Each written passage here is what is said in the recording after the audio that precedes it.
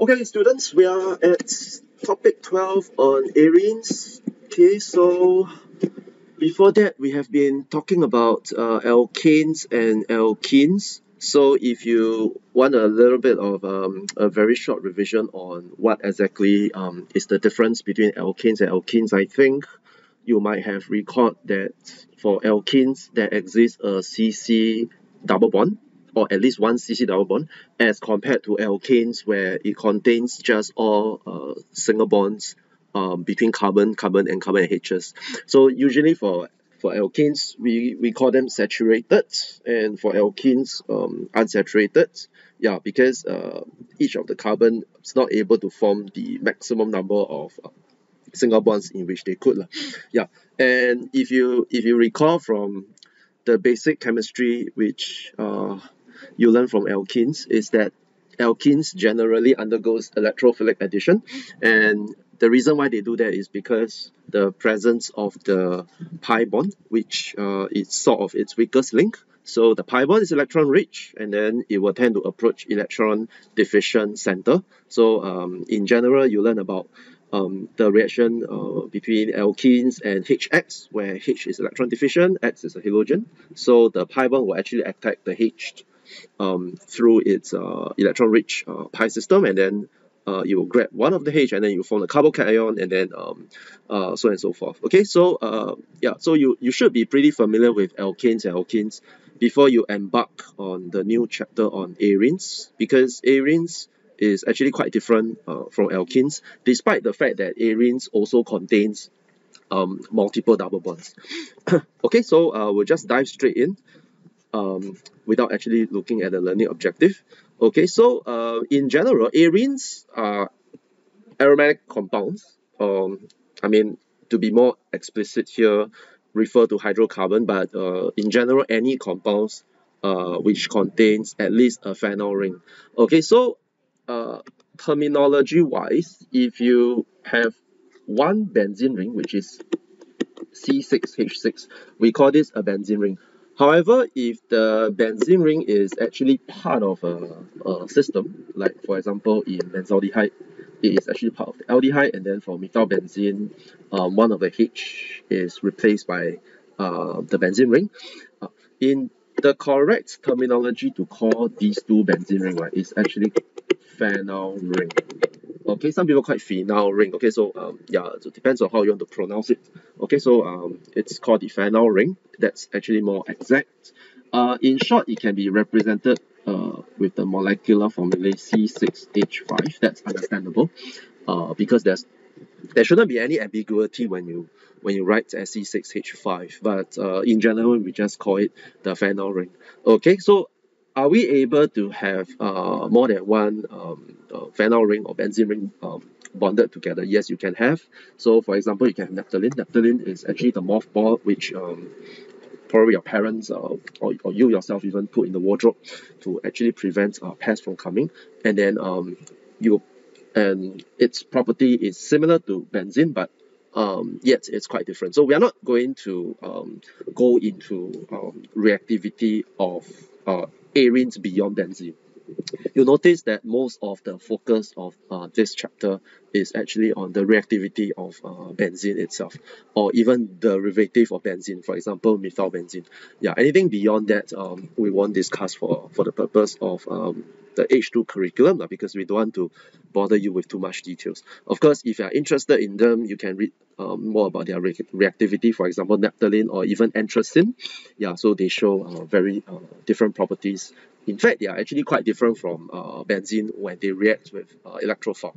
Yeah, so that's why we tend not to generalize them when we discuss their reactivity. So do not be worried about if we test these questions, in exams, whether we will just throw you into the deep end. We wouldn't. We will give you some guides as to how to handle them. So you do not need to be too worried. Okay, so there are other compounds, largely pharmaceutical based compounds, which also contains a phenyl ring. So for example, the hormones estrone, so you have a phenyl ring here.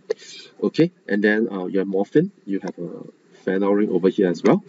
Okay, and then of course you have phenylalanine, which is one of the amino acids. So you have a phenyl ring here, and then you have tyrosine. Okay, so tyrosine is also another amino acid. Okay, for the case of tyrosine, it is what we call a benzene derivative. So in this case, we look at the unit over here as a whole.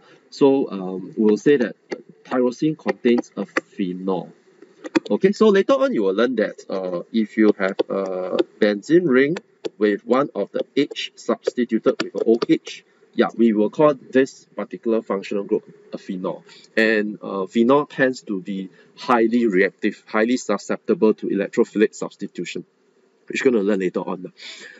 Okay, moving on, you will notice that tryptophan also has a benzene ring over here. Okay, yeah, so you will have a we will call that a phenyl ring as well. However, for tryptophan, right, it is a little bit unique, different from other aromatic system because its aromaticity actually extended to include this particular 5-membered ring. Okay, so we call that an indole. So, but again, these are not in your H2 curriculum, so you do not need to be too worried about them. And if you do encounter them in exams, we will guide you accordingly. Okay, so I'm going to move on to the nomenclature portion. Yeah, I think I've mentioned a little bit. So you have benzene, C6H6. Substituted ones, usually you put their substituent pattern, the substituent as the prefix. So these are some of those which you need to be familiar with, like bromobenzene, nitrobenzene, methylbenzene, and hexylbenzene. Okay, to be more exact, this should be called N-hexylbenzene because it's a strict chain. Yeah, because the hexyl side chain can have multiple branching. So yeah, but in general, I think for the purpose of H2, it is perfectly fine just to call it hexylbenzene. Okay, and I've introduced you to phenol earlier on. So phenol is when one of the H is being replaced by OH. And then benzaldehyde you saw earlier on as well. One of the H is replaced by an aldehyde. And then one of H replaced by a carboxylic acid, we call that benzoic acid. And then of course the salt of the benzoic acid is called benzoate. Okay, so which includes the sodium cation. Alright, then moving on. Okay, so yeah, so over here they try to discuss with you how to name the system if let's say benzene, the phenyl ring is part of the branched. Yeah, so in this case we will call this 2-phenylhexane. So that means that your hydrocarbon is the hexane, and then at the second position is bonded to a phenyl ring. Okay, this compound can also have an alternative name, but I don't think I want to go into details, which means you can call it something benzene, which is actually based on your side chain. Yeah, but it's not necessary for you guys to be familiar with it. Yeah, so again, if it's ever tested, it will be quite straightforward. Okay, so next we have phenylethene. As you might see, you have a phenyl ring here with where one of the H of ethene is being replaced by the phenyl ring. Yes, phenylethene is quite important in the industry because it is used for polymerization. So it is actually it is actually the proper name of a common name known as styrene. Okay, so you guys can Google what is styrene, and then you realize that it's actually phenylethene. Okay, and of course I can try methane. Okay, yep, and for multiple substituted benzene ring, again we will number it based on the smallest numbering. So we'll call this 1-methylbenzene instead of 1,6-dimethylbenzene. Okay, pardon, it's 1,2-dimethylbenzene instead of 1,6-dimethylbenzene.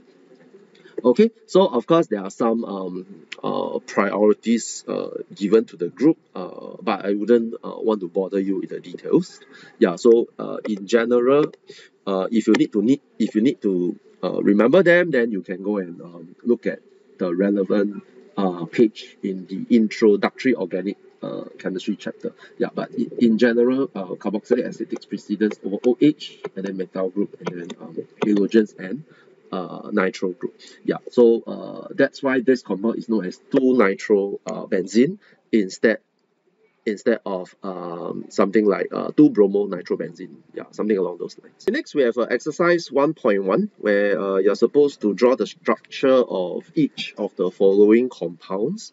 Yeah, you notice that it is always easier to draw the structure from the name rather than from the structure naming it. Yeah, and usually this is the requirement for H2 lah. Okay, to draw the structure from the name. Okay, so you are given 4-bromo-2-nitro-methylbenzene. So I think from here it's quite obvious that methylbenzene is actually the parent. Yep, so I'm going to draw out methylbenzene. So you have a CH3, okay, at the first position. So normally the first position of the substituent, we will name it as the carbon number 1. It will take on carbon number 1, and then 2, 3, 4, and then 5 and 6. Okay, and then now we put in the substituent. So the second position is the nitro group, and then the fourth position is the bromo group. Okay, and that's how we name it as 4-bromo-2-nitro-methylbenzene. Okay, and then the next compound, the parents is actually pentane. Okay, so this is pentane. Okay, so pentane, we have a straight chain 1, 2, 3, 4, 5. Okay, so let's number it 1, 2, 3, 4, 5. Okay, so at the second position we have a phenyl ring. So this will be the second position, and then at the third position we have a methyl group. Yeah, so we call this 3-methyl 2-phenyl pentane. Okay, you might also be interested to know a little bit about the older naming system, because sometimes in older textbooks or older questions you will encounter them. And then of course I'm going to bring you to focus on the second position, the third position, and the fourth position. Okay, yeah. So in general, if a group attached to the benzene ring, right, is second position relative to the first position, we will call this particular group ortho.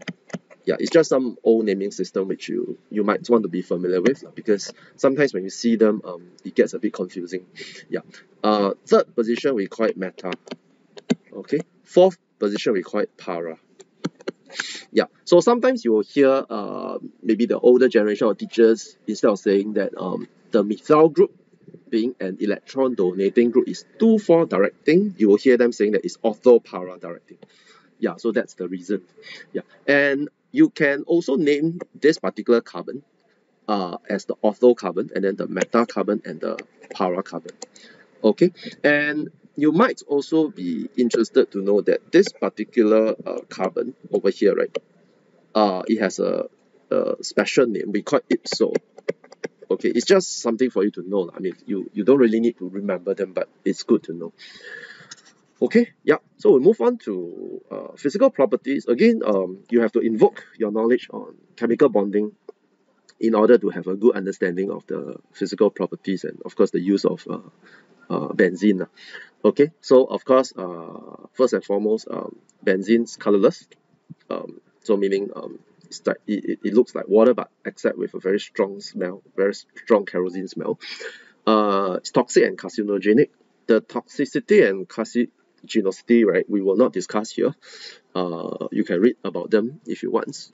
And it's interesting that when benzene is substituted with a methyl group, and that's methylbenzene, right, its carcinogenicity reduces drastically, close to 100 times. Yeah, so you might also want to go and find out why. Okay, so the main intermolecular forces of attraction would be dispersion forces, or otherwise we call it instantaneous dipole-induced dipole interaction. Yeah, so having a relatively large relative molecular mass give it a relatively high boiling point. You notice that it boils at about 80 degrees Celsius, which is very close to that of ethanol. So for ethanol, right, despite having only 2 carbon, it boils at about 78 degrees Celsius. Yeah, so you can see that sometimes it's a misconception for students to think that dispersion forces is actually weaker than hydrogen bonding. That's not true. It really depends on the relative molecular mass as well, because the larger your relative molecular mass of the molecule, right, the more polarizable will be their electron cloud, and therefore the higher will be the probability in them forming strong dispersion forces.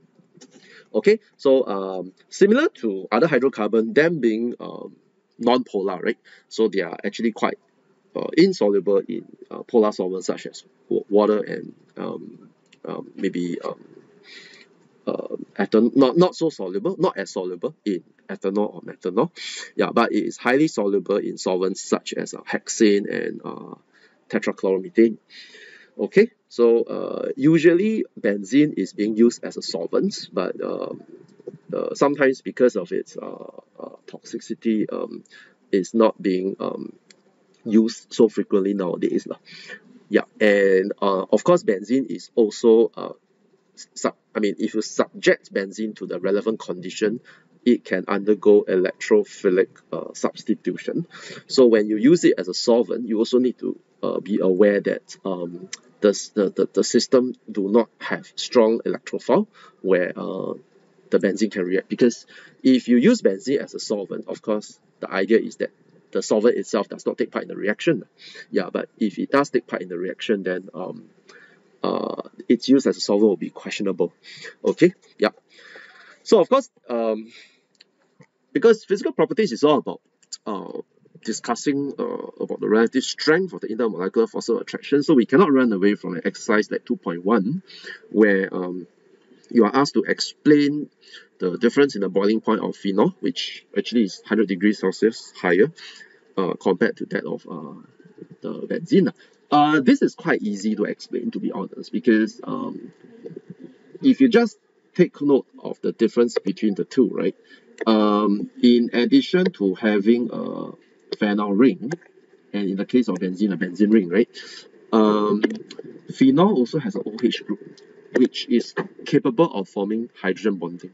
So in that case, when you are discussing the difference in the boiling point, you have to go back to the fundamentals in talking about the fact that both of them exist as simple discrete molecules. However, for phenol, the intermolecular force of attractions between phenol molecules is hydrogen bonding on top of dispersion forces, which is also present between benzene molecules. So you would expect more energy to overcome the stronger hydrogen bonding present in phenols, which explain why it has a higher boiling point. So you need to be able to phrase your answer in that manner. The next part on explain in terms of intermolecular forces of attraction and energy why benzene is insoluble in water. Then again, of course, the main idea is talking about solute solvent interactions. Okay, solute solvent interaction versus solvent interaction and solute interactions. Okay, so the solvent interaction here we are talking about is actually hydrogen bonding, and then the solute interaction here we are talking about is actually dispersion forces. So this is H bonding, then this is dispersion, and then of course the solvent interaction here is also largely dispersion, if you want to put it in a very generic way lah. Yeah, so of course when if you want to be a little bit more specific, then maybe if you use water, then maybe water has actually a permanent dipole, so you can call it a permanent dipole induced dipole interaction. If you want to call it, that's fine, but you can also call it dispersion forces. So you wouldn't expect this to be any much higher than the hydrogen bonding which exists between water molecules. Yeah, so because of that, I would not expect benzene and water to mix appreciably.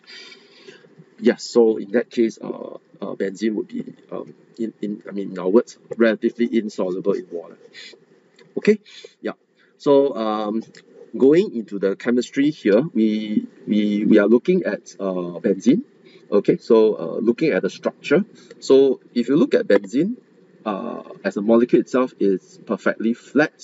So each of the carbon is actually trigonal planar in geometry, and is actually sp2 hybridized. Yeah, so it's being sp2 hybridized, right? It will have a unhybridized p orbital, which I shade in green over here. Yeah, so the unhybridized p orbital will overlap side on with the remaining 5 carbon. Of course, if you look at the phenol ring, I mean the benzene ring itself like this. So if I number the carbon as 1, 2, 3, 4, 5, 6. Yeah. So if I have a unhybridized p orbital here, you would expect it to overlap side on with either the one next to it, which is carbon 2 or carbon 6. Yeah. So if you solely focus on a localized model, then you would I mean if you choose to overlap with carbon number 6, then of course 5 will overlap with 4, and then 2 will overlap with 3. However, right, who is to say that 1 and 2 cannot overlap? Yeah, so in that case, if you look at it from another angle, then actually 1 and 2 can overlap, 3 and 4 can overlap, and then 5 and 6 can overlap.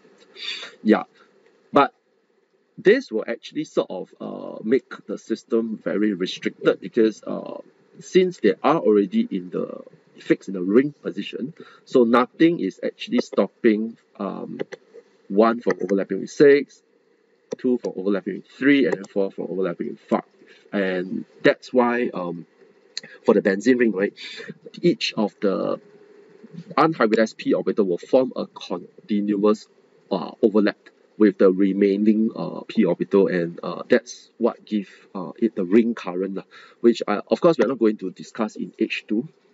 Yeah, but this continuous overlap actually gives the benzene ring a very special property, and this also makes it extremely stable, okay, as compared to other system, or in that case other alkenes. So although benzene undergoes is electron rich on itself, it would not prefer to undergo an addition reaction. Okay, it prefers to undergo a substitution reaction, because a substitution reaction allows it to retain its aromaticity. Yeah, so that might be something which you might also want to be familiar with. Okay, and then what I have described to you earlier on, right, it's sort of shown on page 8, yeah, regarding the cycle overlap. Yeah, so in general, because of the continuous overlap, you will actually be getting 2 ring currents, okay, over here, and one on top and one below. So this continuous overlap actually cause the benzene ring to be electron rich both on top and below. Yeah, so when the electrophile actually approaches the benzene ring, right, it doesn't approach from this particular side, rather it approaches from somewhere from the top. Yeah, so this actually allows the electrophile to interact well with the ring currents, or with the overlapping pi electron clouds. Okay, yeah, so the implication of this, which is otherwise what we call a delocalized model, is that each of the carbon-carbon bond in benzene is of the same length.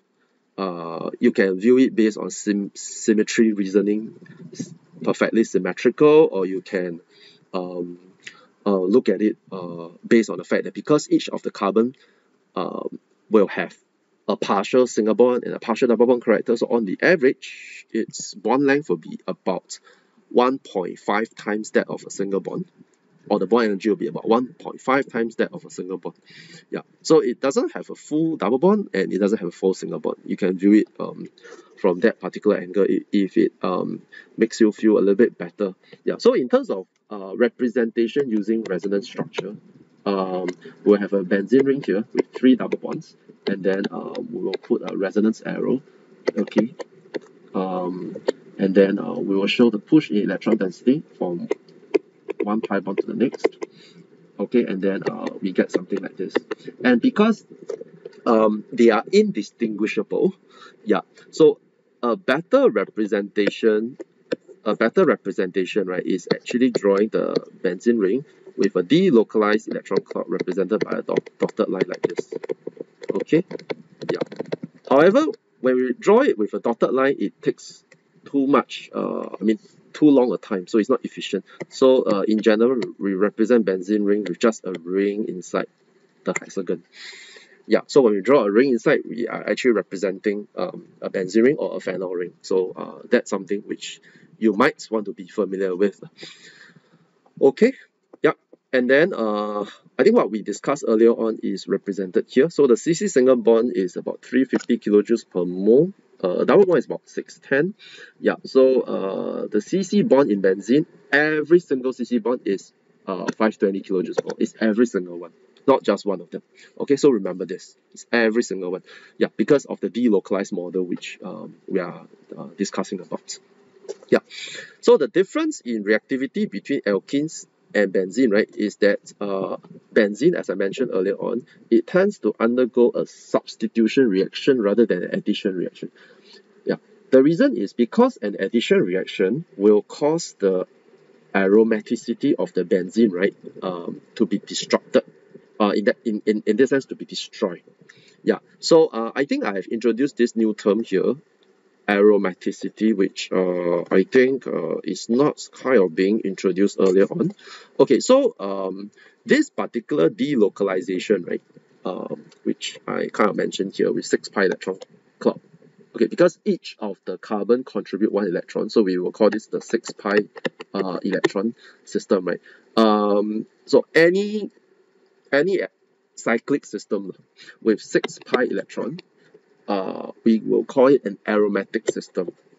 Okay, so that means that this particular system has some special stability or exceptional stability. Yeah, so you might want to take note of this term, because the aromatic system and the so-called the delocalized system tends to be used interchangeably, but aromatic has a very special and deep meaning in chemistry. Yeah, because in general, for a system to be aromatic, it needs to fulfill some rules, which we call it the Hückel's rule. Yeah, but Hückel's rule, again, in this case, is not taught to you in H2, so I don't want to go into details. Yeah, but basically, if you want to decide if an aromatic system or if it's a ring system containing empty, or rather containing unhybridized p orbital, whether it is possible to fulfill the aromatic behavior, yeah, we will count number of electrons to check whether it has 4n plus 2 electrons. So n is actually an integer. Yeah, so in this case, for benzene, it fulfills the 4n plus 2 rules, because for benzene, n is actually equals to 1. Yeah, okay, so it's just a very slip-slop introduction to the Hückel's rule. I hope it doesn't confuse you too much, and that's why there's a new term being introduced here. So I thought I just want to explain what is the meaning of aromaticity. Yeah, so in general, benzene tends to undergo electrophilic substitution as opposed to electrophilic addition. Okay, so electrophilic addition tends to be reserved for alkenes. Okay, of course there are exceptions. I mean, we're not saying that it is impossible for benzene to undergo electrophilic addition, but if you look at a pure benzene, then yeah, generally not possible. Yeah, but of course, if it's substituted with some interesting reagents, not reagents, interesting groups, then maybe you expect the reactivity to be quite different. Okay, so and I think we focus on the fact that benzene undergoes only reactions with electrophiles, right? But it's not true. I mean, benzene can react with nucleophiles in exceptional cases. Yeah, so it's not like only it can react with electrophiles. Yeah, so I think a general rule in chemistry is that do not be so fixated by just by the system where you think that it's either black or white. Yeah, so it's not a system where it can only undergo reaction with electrophile and not nucleophile. Yeah, it is a continuum. Okay, so it's not a binary system. So it's not 0 or 1. It can be somewhere in between. Yeah, so I think sometimes the drawback of explaining things, I think, in the notes setting is that we the students tend to have the impression that everything is black and white, but it's not true. Yeah, it's just that when we are introducing you some of these concepts, we tend to showcase to you what happened for this particular system without any other external interference. Yeah, so of course, if there are interference, then we can have more kinds of potential reaction taking place. Okay, but when you learn something, it is important that you learn it. You learn it from the fundamental principle first, and then any additional knowledge is for you to keep, of course. Okay, so yeah, so we have an example here. So for example, on the left, we have an electrophilic addition where the bromine adds across the double bonds, so results in the formation of 2 sigma bond and the breaking of 1 pi and 1 sigma bond. Okay, but for the reaction of benzene with bromine, you notice that the condition is a little bit different.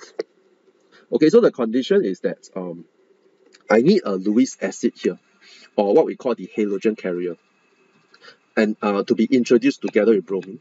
Yeah, so actually these two, right, if you learn later on, is actually to generate the electrophile.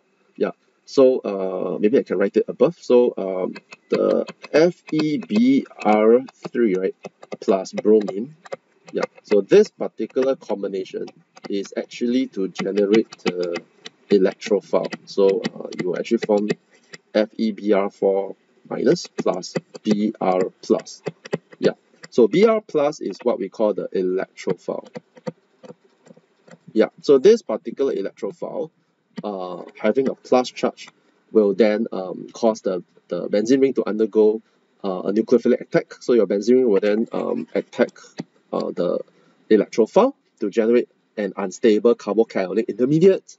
Yeah, and then instead of another bromine coming in, so instead of another bromine coming in to give you something like this and this, right? Yeah, because if it undergoes an addition reaction, sorry, let me redraw this. So if benzene undergoes an addition reaction, right, what you get is actually something like this, a Br and a Br. But you notice that the phenyl ring loses its aromaticity. Yeah, because it no longer has 6 pi electrons. So the focus here is my aromatic system must have 6 pi electrons in order to be qualified as aromatic system for the case of a 6-membered ring. So in this case, it's no longer aromatic. So therefore, its stability is greatly reduced. Yeah, so if you heard me from day one, in general chemistry, when reactants react, they want to generate a system where the molecules is as stable as they can. Yeah, they want to reduce their electronic energy. So yeah, so they all seek stability, and they seek stability by giving out energy in the form of heat, or for photocatalytic reaction in the form of light. Okay, so yeah, so in this case, for the case of electrophilic substitution, a H is lost as a H plus, and later on you're going to learn the mechanism, and this will result in the restoration of the aromatic ring. Okay, so for an application example, which although it's being put as something like additional knowledge, actually you will have gone through this in energetics, or you would have gone through this in energetics in maybe one of your tutorial questions. So it's just something that we want to brought forward to maybe explain some of these things to you. Okay, so so without going into explaining all this, I'll just go straight into the energy level diagram.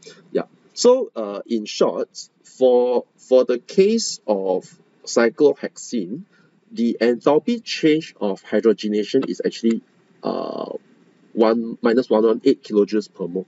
So that actually means that when a CC double bond, in the case of cyclohexene, undergoes a hydrogenation reaction, it releases negative, or rather it releases 118 kilojoules of energy per mole of cyclohexene. Yeah, if we have two isolated double bond in cyclohexyl 1,4-diene, and then the amount of energy released will be double, which makes sense, or almost double, which makes sense because you are just taking 118 kind of sort of multiply by 2. So it's about 236. Of course, the actual is 232. There will be some difference. So it will not be exactly multiplied by 2, but the difference is maybe within a 2 to 3% error, so that's fine.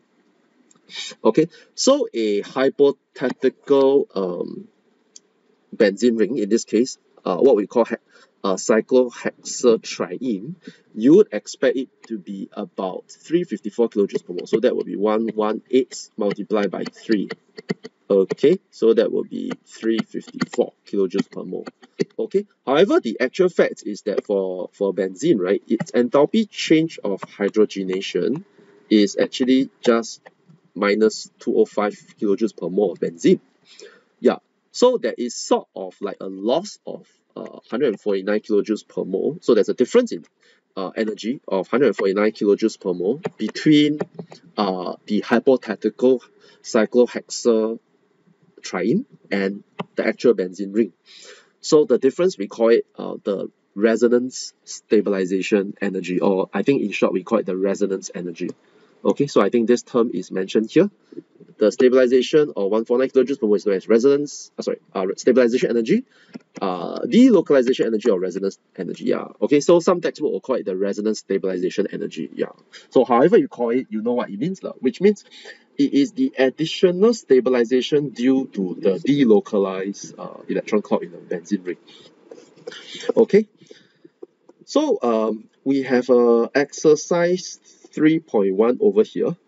Yeah. So for exercise 3.1, I think we'll just do it parts by parts. So for part A, right, consider cyclohexene, and methylbenzene. Yeah, so is methylbenzene the only compound that contains sp2 hybridized carbon atoms? So of course, the answer is no, because for methyl. So I think first of all we need to draw all the three structures. So cyclohexane is like that. Although we draw cyclohexane as flat, but we know that each of the carbon, in addition to forming two single bonds with the other two carbon, right, it also has two sigma bond with H. So each of the carbon in cyclohexane is actually sp3 hybridized.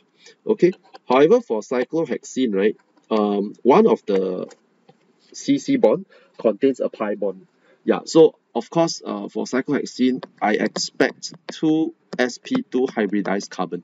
Okay, so these two are sp2 hybridized carbon. The rest, which I'm going to highlight in purple, are actually sp3 hybridized. Yeah, so of course, for cyclohexene, all these are sp3 hybridized. Okay, yep. And then moving on to the benzene ring. For methylbenzene, I have a CH3.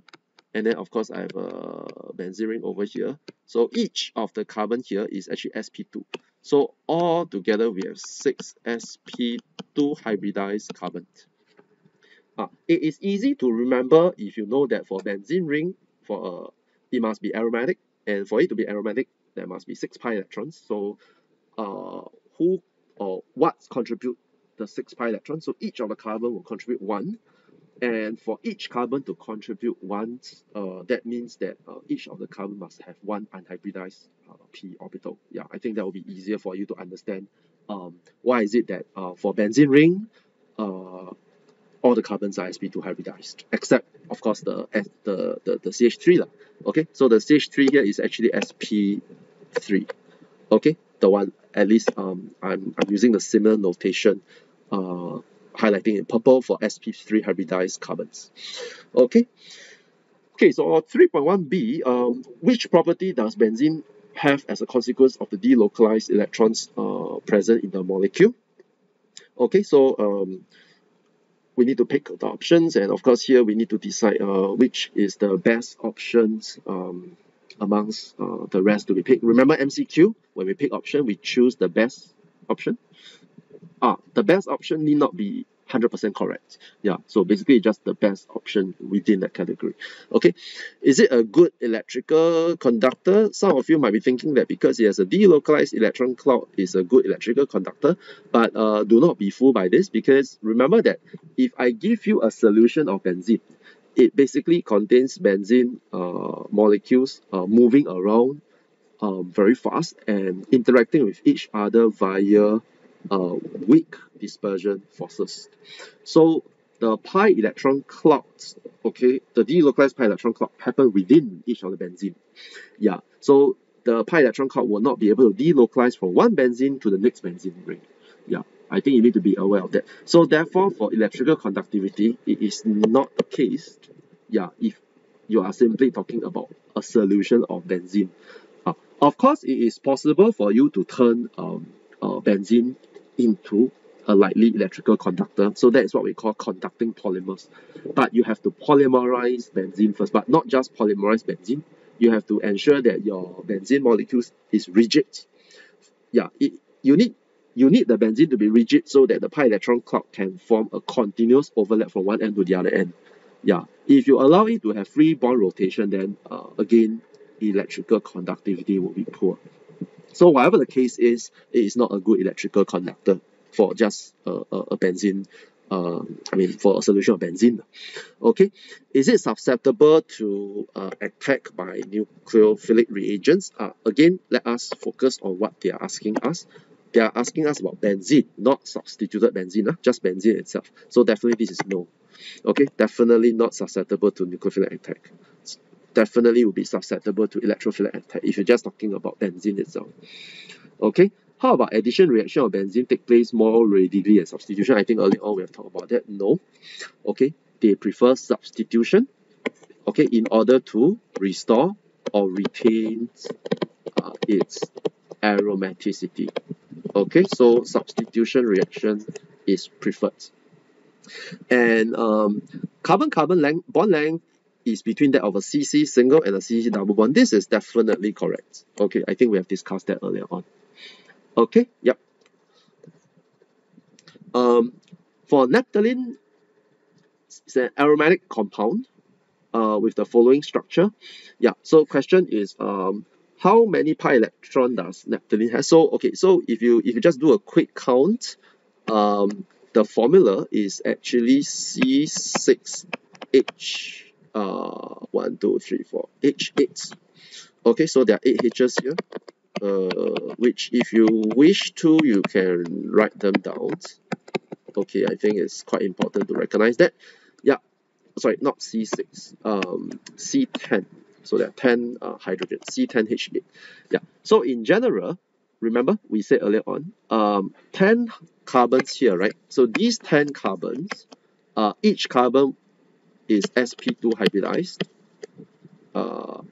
carbon. Okay, so each carbon is sp2 hybridized. So each of the carbon, right, contributes 1 pi electron. Okay, or you can say that each carbon contains 1 unhybridized p orbital. So altogether, the total number of pi electrons will be 10 times 1. So that will be 10 pi electrons. Okay, so I hope this is the way to do it. It's not too difficult in that sense. Okay, so is naphthalene a planar molecule? Yeah, it has to be planar. No choice. It can't have bond rotation. The reason is because each of the carbon here is sp2 hybridized. So if you put each of the carbon sp2 hybridized together, and in order to form the continuous pi electron, the p electron cloud, or rather the p orbital in each carbon, will form side-on overlap with the rest of the carbon. So in that case, it has to be effectively planar in order for the overlap to take place appreciably. Okay, so yes, definitely planar because each carbon is sp2 hybridized, and the unhybridized p orbital will be able to overlap continuously with the rest of the pi system. Okay, and then of course draw all the hydrogen atoms on naphthalene. I think I've just drawn it. Okay, so it's over here. So these are all the 8 hydrogens you can have. Okay, yep. So I'm going to move on to the next part. Okay, which is on the reaction of benzene. Okay, so in general, benzene actually undergoes electrophilic substitution, which I think we have been talking about quite a bit of it, or made mention about it earlier on. Okay, yeah, so yes, so in general, I have a benzene ring over on the left hand side. Okay, we deliberately drew the H here so that you know that the H is being replaced by the electrophile. Okay, Yeah, so this is a generic reaction. So the electrophile could be Br plus, NO2 plus, R plus, or any other related electrophiles. Okay, the general mechanism, you might want to take note of it. Okay, is that the first step. Okay, so you need to draw the benzene. You need to draw the benzene ring with a ring, and then the first step actually involve the pi electron cloud. Okay, a pair of electrons, in fact, from the pi electron cloud approaching the electrophile. So generally we'll draw like this, approaching the electrophile, okay, with a full arrow. And then the slow step, okay, it's the slow step because the aromaticity is being disrupted. And then it leads to the formation of a carbocation. Okay, so that's why normally we will call the first step the slow step, because if aromaticity is disrupted and you're forming an unstable carbocation, you would expect a relatively high activation barrier to take, I mean, to require for the reaction to take place. Okay, and then you notice this semi-crescent. Okay, so this particular semi-crescent, right, is actually trying to tell you that the delocalized electron clouds happen between these 5 carbons over here. These are the 5 carbons. Only these 5 carbons. Okay, so the carbocation intermediate, right, in this case, right, it will have 5 sp2 hybridized carbon. Okay, but the ipso carbon, I hope you remember what does ipso mean, this carbon, okay, will be sp3. Okay, yeah, so in this sense, sometimes the students get a bit confused, so I will try to explain a little bit more over here. Okay, so if I'm going to look at it this way, right, benzene as having 3 double bonds, okay, which normally we will do that at university because it's actually easier to draw mechanism like this. But of course, for H2 wise, we recommend drawing it as a ring system. But whatever I'm going to illustrate here, I think it will help you in your understanding. Yeah, so when we draw mechanism, right, so we have a electrophile here. Okay, so in this case, we will allow the one of the pi bond, I think it's easier to understand, approaching the electrophile. Okay, and then in the process, I will generate this particular carbocation. Okay, so this carbocation, right, the other 2 remain intact. So the E is over here, so that's the substituent. Okay, and then there will be a plus charge over here. So there's a plus charge. Okay, there's a plus charge over here. Okay, how do you know that there's a plus charge over there? Okay, so this is a part that sometimes students cannot see. So maybe I will zoom further. So if I zoom further, I think it's easier.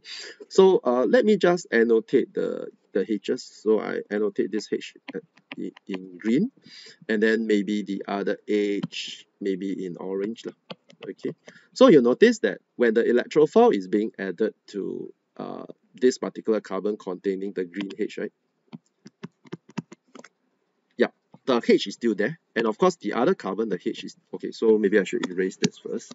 Okay, so for the other carbon, right, actually the H is still here. Okay, so I hope this is a little bit clearer. Yeah, so so if you count it like that, it's like this benzene may undergo sort of like initially it's an addition reaction first, because the pi bond, a pair of electrons form the new sigma bond, which is this part. So this is the new sigma bond being formed. So this is the new sigma bond being formed, and then the adjacent carbon become the carbocation. Yeah. So you notice that from this particular drawing, right? You notice that this is sp2 hybridized. This sp2, sp2, sp2, sp2, right? So there will be a continuous electron cloud being formed like this. Yeah. And this continuous electron cloud, right?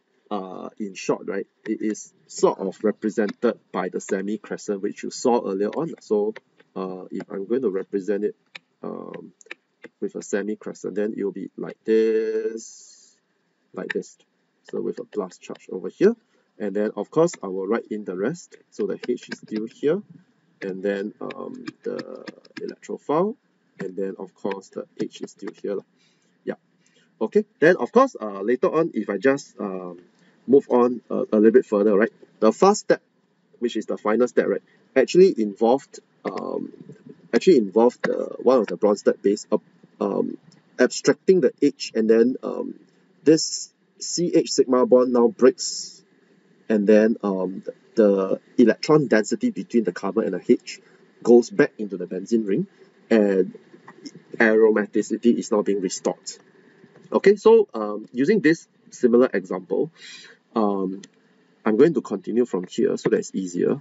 Okay, so using the same example, I will have a Bronsted base, okay, which can be from elsewhere, and then I will grab this H over here, and then this bond will now break inside, and then the aromaticity will now be destroyed. Will now be restored. Okay, yeah. So I can use the same idea over here. So if I use the same idea, then you notice that I grab the H, and then this CH sigma bond, right? Electron density flows in to reform the pi bond and to reconstruct, so-called. I mean, it's not really construct, but yeah, to restore the aromaticity.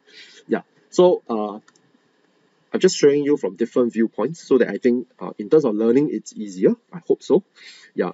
Yeah. So I think there are two reasons why I went a little bit into details, because I need you guys to understand why the delocalized electron cloud in the intermediate is represented with a semi-crescent, and it's only between the 5 carbon and not all the way.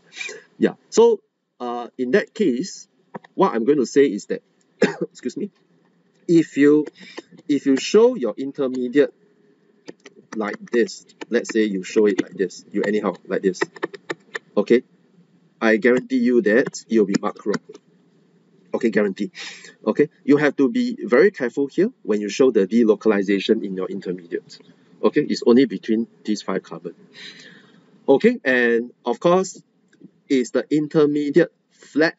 So the answer is no, it's not flat, because remember we have a sp3 hybridized carbon here. So so the intermediate actually looks like this. Okay, so we have so I'm just going to draw it in the empty space over here. It's like this. Okay, so it's not a very nice 3D drawing, which I'm going to attempt. Okay, like this, and then sp2 hybridized carbon, sp3 hybridized carbon. Okay, and then just going to show in color so it's easier. So the H is here. Okay, and then the H. Oh, sorry, the H I should be drawing in green. Okay, so sorry about that. Okay, so the H is here.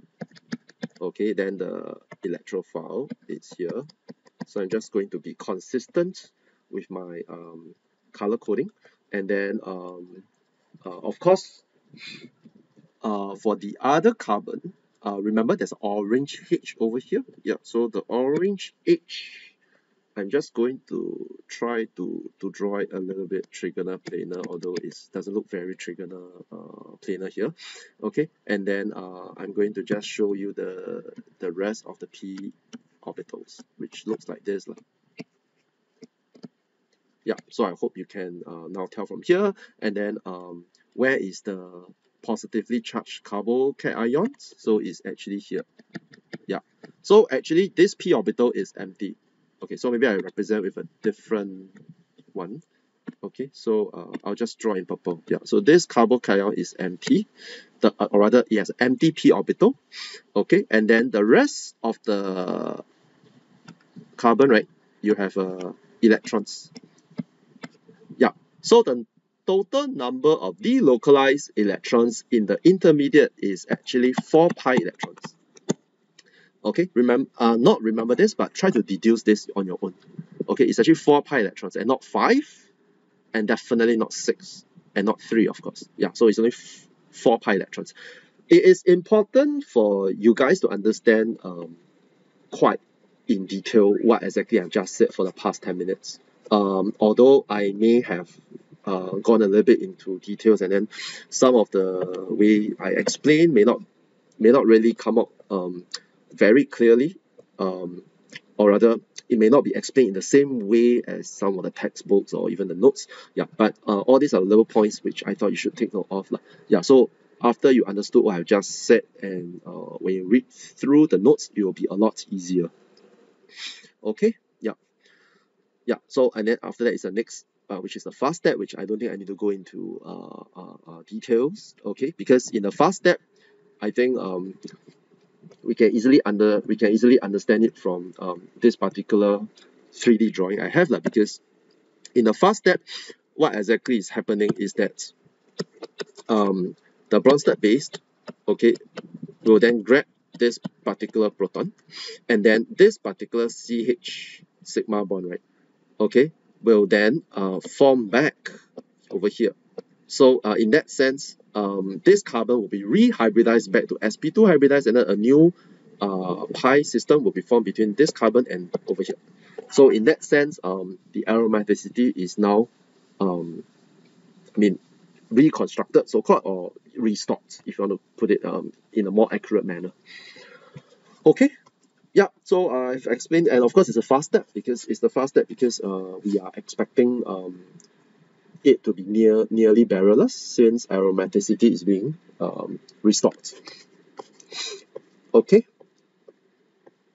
and of course a lot of details are being discussed over here regarding the sp2 hybridized shit, all this. I think I've just gone into details earlier on, so I don't think I'm going to discuss a lot over here, because whatever things you might not have understood from this particular portion, you can always look back at what I've drawn above and then try to figure out what exactly is going on, which is very important because the students tend to be a little bit confused. Okay, for 4.2, right, we have electrophilic substitution with chlorine and bromine. We call it chlorination, bromination. Okay, so it's important for you to be aware of the conditions. Okay, so we use chlorine and iron 3 chloride as the Lewis acid, and then for the case of bromination, we use iron 3 bromide. Okay, usually we will pair it together with the relevant halogen. So if it's chlorine, we'll use iron 3 chloride, or we can also use aluminum chloride. For bromination, we'll use the relevant bromide. Okay, yeah. So you might also want to take note that for iron, it is not actually the Lewis acid, okay, but in this case it's B. It helps to generate the Lewis acid.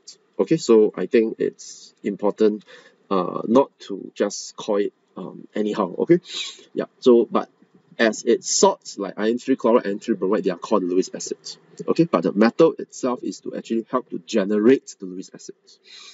Okay, so you can also use aluminium to replace iron if you wish to. Okay, of course, for the mechanism for electrophilic substitution, it's a little bit unlike electrophilic addition for alkenes. It can be quite similar.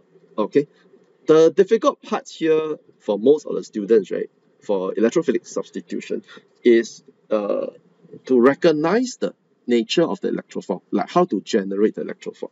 Yeah, so for the formation of the electrophile, it's important for you to write them out, although it's not part of the electrophilic substitution mechanism, because the mechanism usually begins with the benzene ring attacking the electrophile. Yeah, so it's something you need to be aware of. Okay, so when the benzene ring approaches the electrophile should already be generated. Okay, so there isn't a need for you to draw the mechanism for the generation of the electrophile. So a balanced equation like this will suffice. Okay, but of course, if you wish to, you can do it quite simply. So basically, it's just the polarization of the Lewis acid. Okay, so so this particular polarization will lead to the bromine taking on a dipole moment. Okay, and then this will take place. So the sigma bond will now break towards iron, and then in the process you will generate FeBr 4 minus plus Br plus. Yeah. So that's usually how it's being represented lah. If you wish to lah. If not, then there isn't a need for you to draw that. And then the bromine electrophile, okay, will then be attacked by the phenol ring, and benzene ring, and then yeah, so usually we draw from the center of the benzene ring, attacking the bromine electrophile. Remember the carbocationic intermediates delocalized among these 5 only. Okay, so need to show it out properly. And then usually in the last step, the Bronsted base is actually the tetrabromo ion, anion. So usually we're just drawing a lone pair here.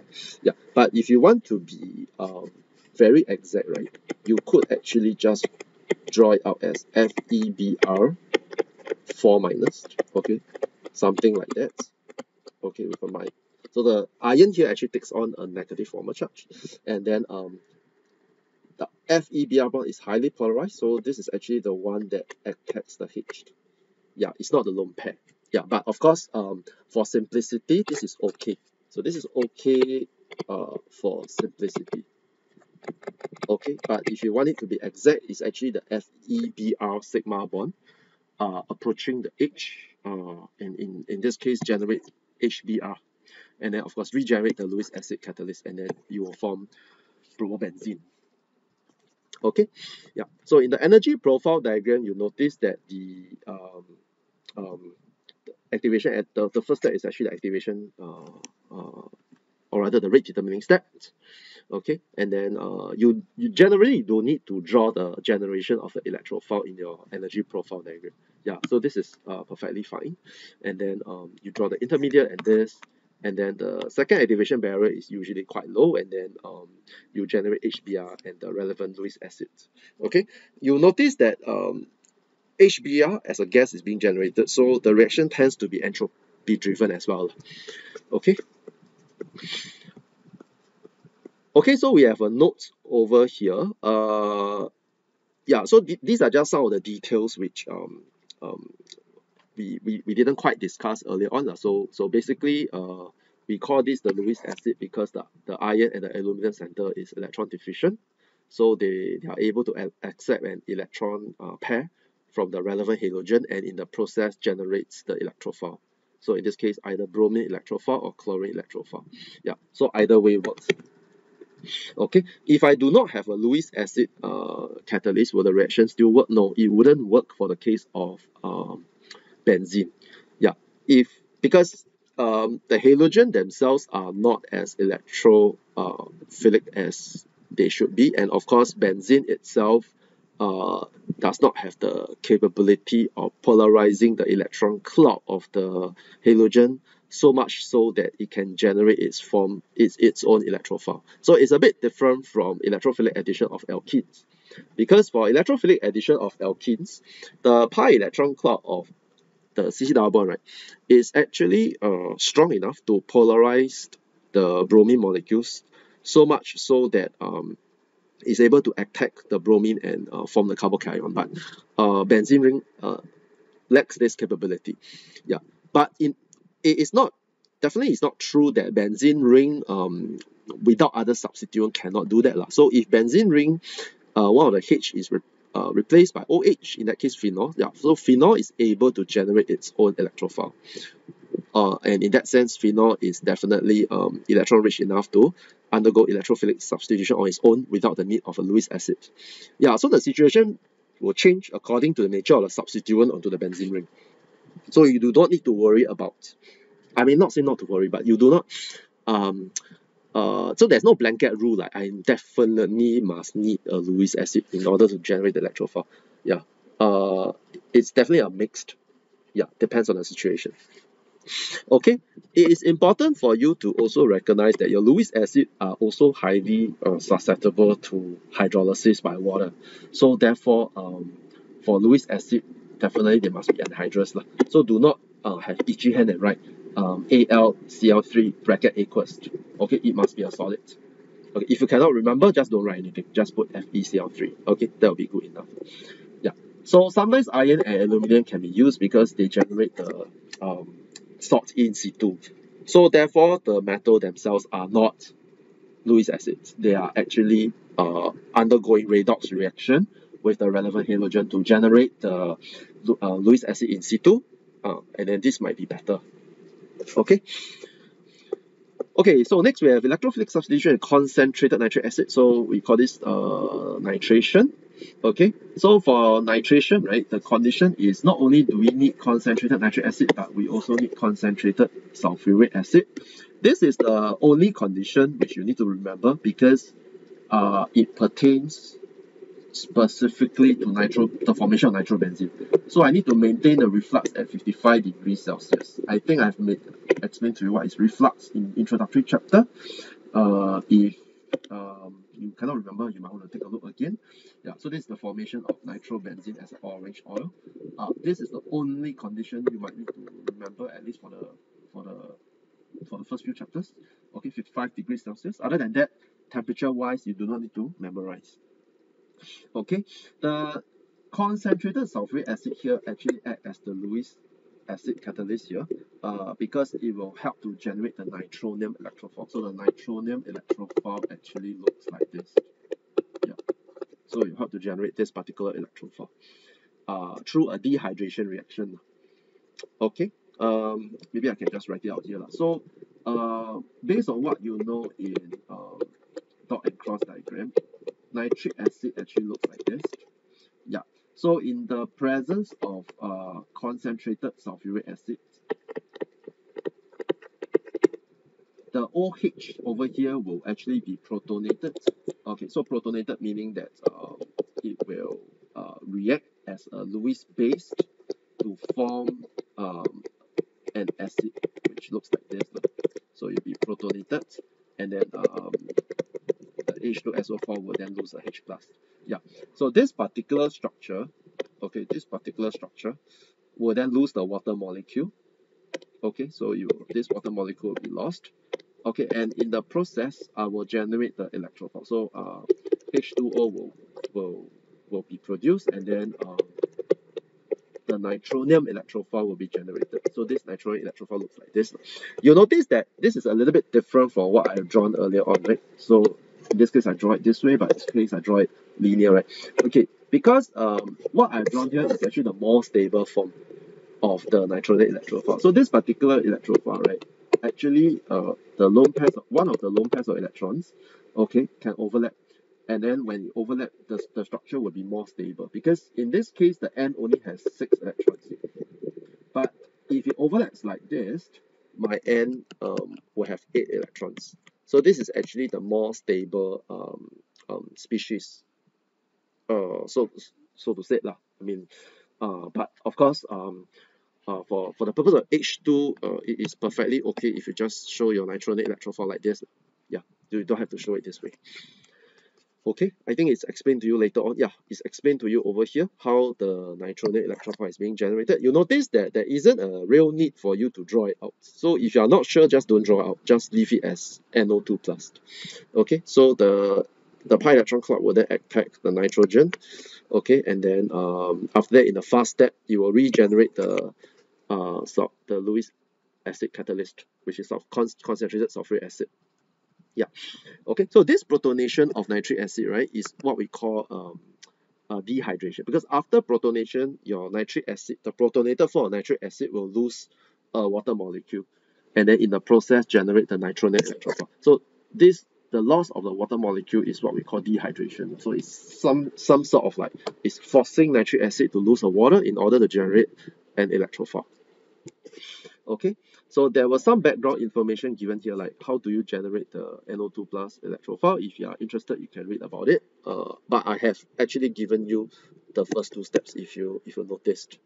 Okay, and then yeah, I mean, if you wish to, you can try to figure out how to draw the mechanism using curly arrows. But other than that, you actually do not need to worry so much. Okay, without consulfuric acid, benzene itself cannot undergo nitration. Okay, so I think this is something you need to be aware of. Yeah, and then when it's maintained at 55 degrees Celsius, the first nitrobenzene will be obtained. But if you actually heat it up more rigorously, you might get the di-substituted nitrobenzene or the tri-substituted trinitrobenzene, but it's usually not easy for these reactions to take place. Yeah, the reason being nitro group is deactivating. So a deactivating group will make the benzene ring less susceptible to electrophilic substitution. Okay, yeah. I think the fourth point, nitration of benzene is important to make phenylamine. Okay, so yeah, I think it's mentioned here. So this reaction is super important in JC2. So it might be good for you to know now. So nitrobenzene can undergo a reduction in the presence of tin in concentrated HCl, and then after that you need to add sodium hydroxide. You might be wondering why is there a need to add sodium hydroxide? Okay, so basically in the presence of concentrated sulfuric acid, the system is actually acidic. Yeah, so when it generates phenylamine, right, the phenylamine will be generated as a salt, or meaning the protonated form of phenylamine. So I need the sodium hydroxide, right, to actually remove the H plus in the cold condition. So basically, the last step is actually an acid-base neutralization reaction. Yeah. Okay, so we have an exercise 4.1.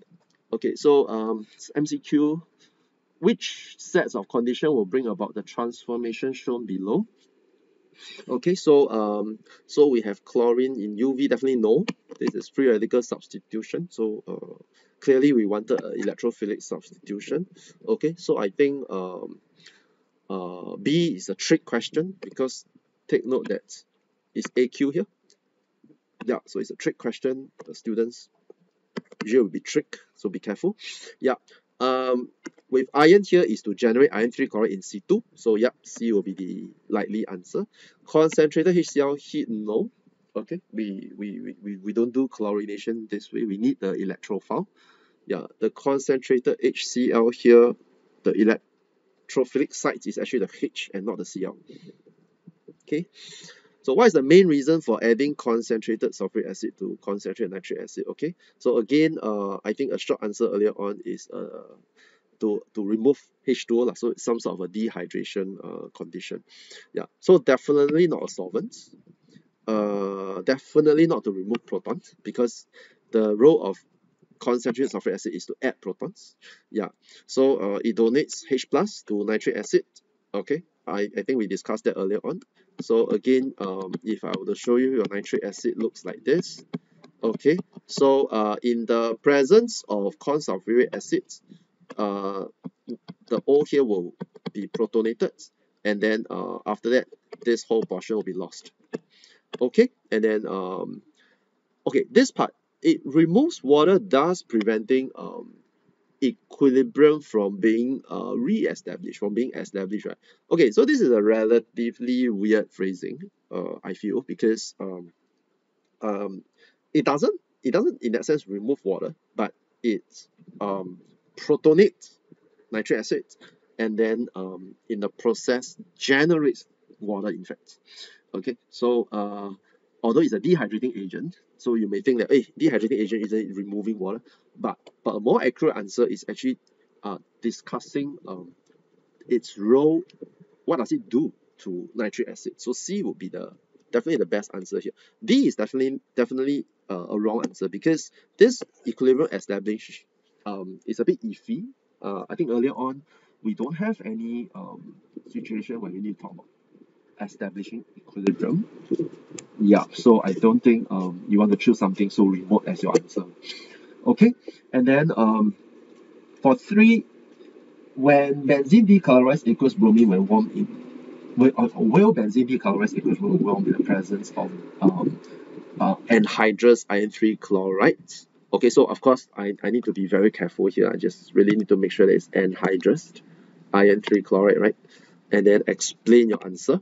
Yeah, so of course I would expect, yes, decolorization will definitely take place. The reason is the presence of iron 3 chloride together with bromine, right, will generate the bromine electrophile. Okay, bromine electrophile plus FeBr4 minus. So this itself decolorized equals bromine. So the bromine electrophile will then react with the benzene ring. Okay, so in this case, the decolorization actually doesn't quite come from benzene, but it actually comes from the generation of the bromine electrophile. when bromine reacts with anhydrous iron 3 chloride. But in this case, yes, reaction does take place. Okay. And then we have question 4. Draw the organic products when benzene is warmed with BrCl and anhydrous iron 3 chloride. Okay, so this is kind of like a trick question because first of all, right, we need to understand the polarity difference between Br and Cl. So Br and Cl, right, chlorine is more electronegative, bromine is less electronegative.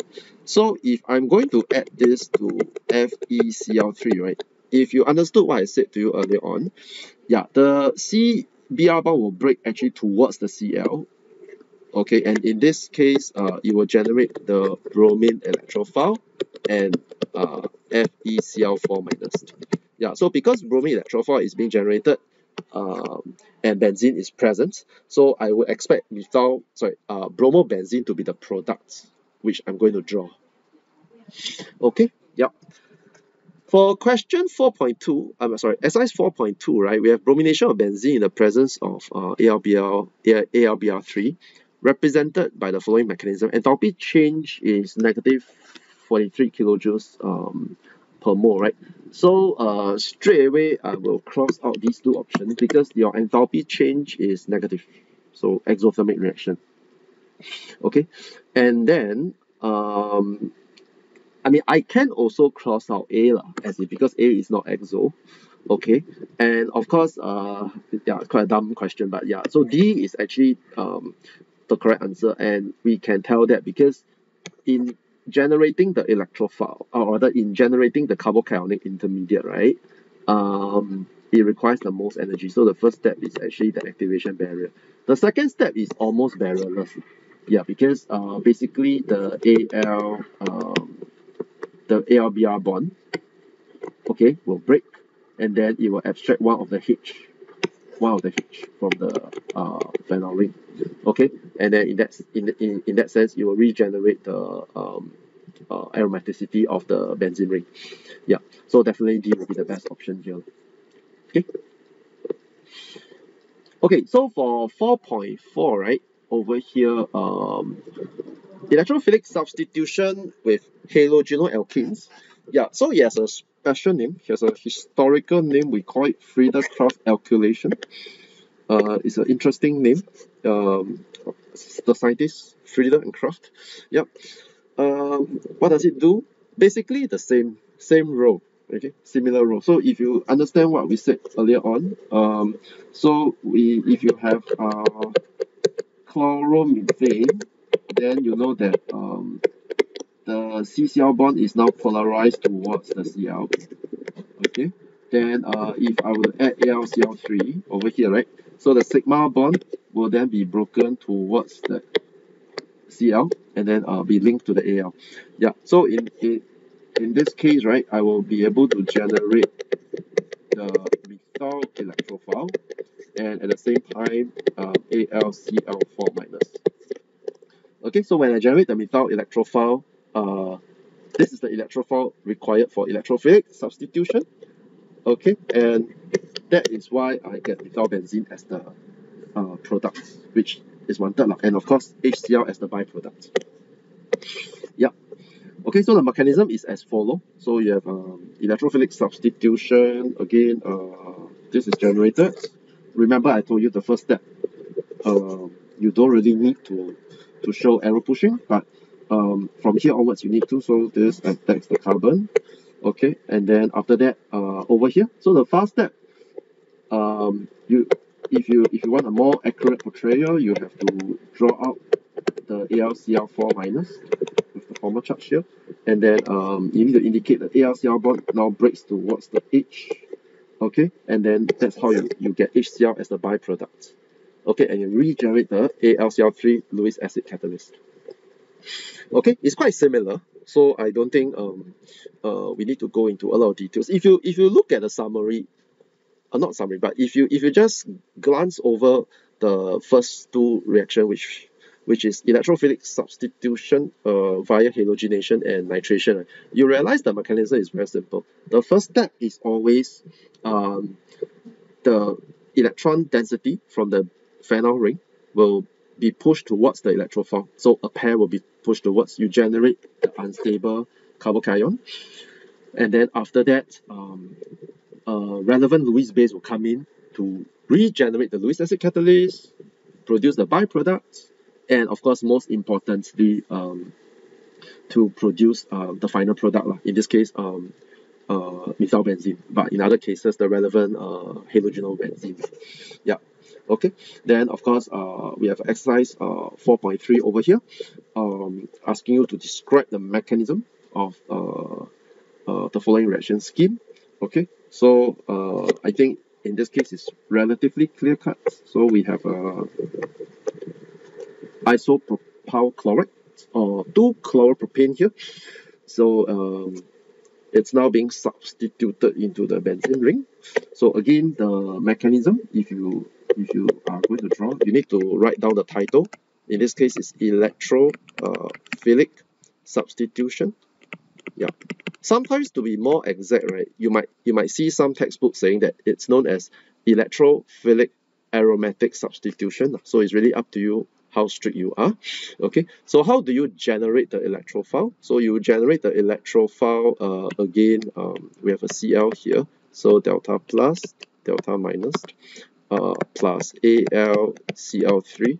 So the electrophile is generated by the heterolytic cleavage of the CCl bond. Okay, and then in the process, I will generate the isopropyl electrophile with a plus charge in the middle carbon, plus AlCl4 minus. Okay, and then after that, the next step will be your phenyl ring, okay, will then approach the positively charged carbocation from the pi electron. Okay, so you put the arrow here, and then this is the slow step. Okay, so in the slow step, I'm going to draw in the semi-crescent, okay, like this. Okay, and then with an H here and the isopropyl group over here. Okay, and then of course, I'm going to draw in the fast step together. So the fast step is over here. So remember earlier on, I mentioned that you can actually draw the AlCl4 minus so as to show a more accurate mechanism if you wish to. So it's like this, and like this with a minus charge in Al. So the AlCl sigma bond will break, and then we'll grab this H. Okay, and then after that, oh sorry, just now I forgot to put in the plus charge. And then after that, restore the aromaticity, okay, by pointing into the phenyl ring. Okay, and then what I'm going to get here is regeneration of the Lewis acid catalyst. The byproduct is HCl, and then of course I'm going to get my product, which is isopropyl benzene, like this. All right. Okay, we'll move on to section 5 on methylbenzene and other substituted benzenes. Okay, so for the property of methylbenzene and the structure, I think you should be aware that the methylbenzene contains a methyl group. Okay, so that's the part sticking out over here, and of course it has a phenyl ring, or colloquially known as the benzene ring. Okay, so the portion around the phenyl ring, right, you would expect it to undergo a reaction very similar to a normal benzene. So therefore you expect reactions based on electrophilic substitution, yeah, such as what we have gone through earlier on. For example, nitration, chlorination, or even Friedel-Crafts alkylation. For the side chain, right, you realize that the side chain is actually a methyl group. So a methyl group being alkyl group, which is related to alkanes. So you would expect it to undergo reactions such as free radical substitution. Okay, pretty much similar to an alkane. Yeah, but the side chain of benzene, right, you also undergo a relatively special kind of reaction. We call it side chain oxidation. The reason why the side chain is more easily oxidized, right, is really because the CH bond at the side chain is actually weaker. Yeah, weaker in that sense. That means that it is activated. Yeah, so activated in that sense also means that if you put an oxidizing agent next to it, yeah, then there is a high chance that the electrons will be transferred to the oxidizing agent, and that sort of constitute some sort of oxidation reaction of the particular CH bond.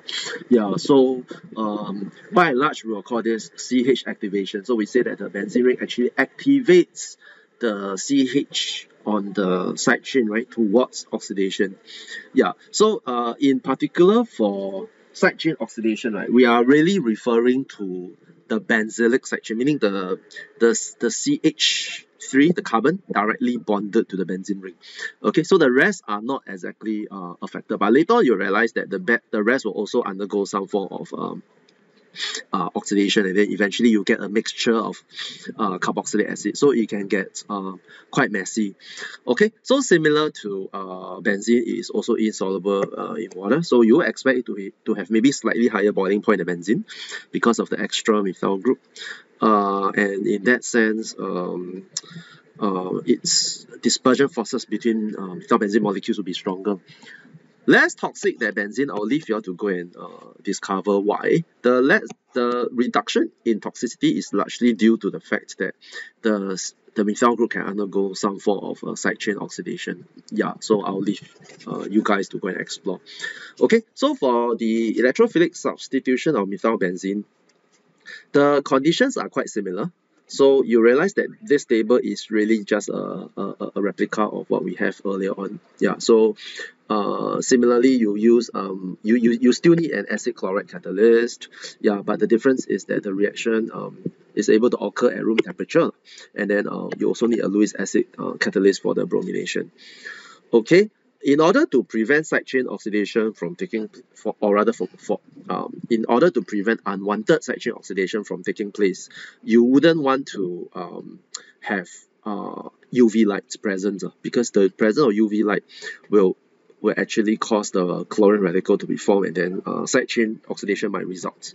Okay, then so the later section will actually explain why bromination results in only the second substituted product and the fourth substituted product as the major product. Why is the third substituted product the minor product? Okay, so later we'll explain to you why. And you will be introduced to terminology such as the fact that electron donating group meaning the group directly bonded to the benzene ring at the start. For activation group, they tend to be 2,4 directing, and then for deactivating groups such as electron withdrawing group, they tend to be 3 directing. Okay, you'll learn that later. The electrophilic substitution of concentrated nitric acid is still the same, it's quite similar. Yeah, so instead of maintaining at 55 degrees Celsius, I just need to maintain at room temperature, so that's about 30 degrees Celsius. If you do it overseas, then actually you need to elevate the temperature a little bit, because the room temperature condition in Western countries, those in the northern hemisphere, they tend to be lower. Yeah, so about 20 degrees Celsius. So you need to elevate it a little bit. Otherwise, the reaction will be very slow. Okay, and then for the electrophilic substitution of halogenal with halogenal alkanes, that's Friedel-Crafts alkylation. Similarly, it will also be added to the phenyl ring, except that later on you will learn why is it why you get the second substituted product and fourth substituted product as the major products. Okay, yeah. So there's this little note over here. The reagents and conditions are slightly different. Yeah, because the methyl group is actually an activating group. Yeah, so if you simply look at electronic effects, how the electronic effect of the methyl group has on the benzene ring, right? You realize that the presence of the methyl group activates the benzene ring towards electrophilic substitution, and because of that, the activation barrier is slightly lower as compared to that using benzene. Yeah, so in that case, room temperature condition will suffice. Okay, so the later section will actually explain the effects of the substitute on the benzene ring. Okay, yeah, so there are 2 important effects you need to be aware of, like I think we introduced some of these in the earlier chapter under introductory organic chemistry, but back then it's a little bit difficult because there isn't a context to discuss. So over here now we have a context, so you might want to pay a little bit of attention to it. Okay, so first of all, right, donating group and withdrawing group is able to activate a system. It can be an alkene, it can be a benzene ring or whatsoever, through either inductive effects via the sigma bonding framework. So usually a sigma bond here, we can also call it the sigma bonding framework, because the inductive effect actually pull electron density, right, either towards or away from the source. Okay, so usually you will hear people talking about a sigma bonding framework. Yeah, but inductive effect tend to diminish in strength as you go further and further away from the source. You might want to be aware of this as well. And then we have the pi effect. Okay, so that's the pi electron clock through delocalization. So the delocalization will actually result in a direct either a donating or withdrawing effect, which later on we're going to use through several examples. So over here, we have electron withdrawing group via inductive effects. Okay, by virtue of the fact that the group attached to them, right, are more electronegative than carbon. So in this case, the group directly bonded to the phenol ring, right, is actually OH. Okay, however, the atom is actually oxygen. So oxygen is more electronegative than carbon. So therefore, the oxygen will exert an electron withdrawing inductive effect on the carbon, as well as, I mean, in this case, the chlorine as well. So in that sense, because electron density will be withdrawn towards the oxygen, so it will tend to make this carbon taking on a partial positive charge. Yeah, so we will call this electron withdrawing inductive effect. Yeah, what about donating effect? Because you are probably aware that most of the groups are actually more electronegative than carbon, or most atoms. Yeah, except for metals. Okay, another group that is able to exert donating effect is actually alkyl groups. Yeah, so in that sense, alkyl groups over here is able to inductively donate electron density into the benzene ring via the sigma bonding framework. Yeah, so this donating effect is actually through the CH sigma bond, okay, in this group, and the donating effect directly raise the electron density of the pi framework. Yeah, so this effect is known as hyperconjugation, but we will not cover in H2. Okay, so if you're interested, you can read out on your own, or you can read out more to prepare yourself. If you're interested, you can take H3 next year, so we'll cover a little bit in H3. For delocalization, so delocalization is not exactly entirely unfamiliar to you. For delocalization, I think most of you are aware that, let's say, if we have alternating double and single bond, let's say for a butyl 1,3-diene, right? Yeah, so similar to benzene as well. So because the pi electron clock, the p orbitals on each carbon, right, are parallel to each other, so there will be a continuous overlap of electron densities across the 4 carbon. Yeah, so and of course for benzene ring, you know that the electron density actually gets delocalized around the phenol ring. Yeah, so this actually is what we term as delocalization. But let's say, right, if you have a group bonded to the benzene ring with a lone pairs of electrons, for example like OH, yeah, then you realize that these lone pairs of electrons can also effectively delocalized into the phenol ring. And this particular delocalization, unlike the electron donating inductive effect, right, will actually increase the electron density of the phenol ring a lot more. Yeah, so when it increases the electron density of the phenol ring a lot more, it will activate it towards electrophilic substitution. Yeah, so that's the terminology that we often use. But over here, you realize that the OH group, right, sort of contradicts a little bit from what you have over here. Because you realize that if you look at inductive effect, right, OH group is what we call sigma withdrawing. Okay, it's a sigma withdrawing group, but for the pi system, it's actually pi donating. Okay, it is sigma withdrawing, right, by virtue of the fact that oxygen is more electronegative than carbon. Yeah, so the oxygen is able to withdraw electron density away from the carbon via the sigma bonding framework or over the sigma bonding framework. But the pi donating effect in this case, because of the lone pairs of electrons on O, right, is able to enhance the electron density of the phenol ring and activate towards electrophilic substitution. So when these two effects are in opposite direction, right, usually in most cases the pi effect will override the sigma effect. Yeah, so if you have pi and sigma effect together, the pi effect will override. Yeah, so that is something that I hope you guys can pay attention to, because it will be something which will come back and haunt you in JC2, because in JC2 you will especially encounter phenol and phenolamine, and of course for some cases ether, and of course either secondary or tertiary amine. You notice that these groups they tend to enhance the electron density of the benzene ring, despite the fact that oxygen and nitrogen are more electronegative than carbon.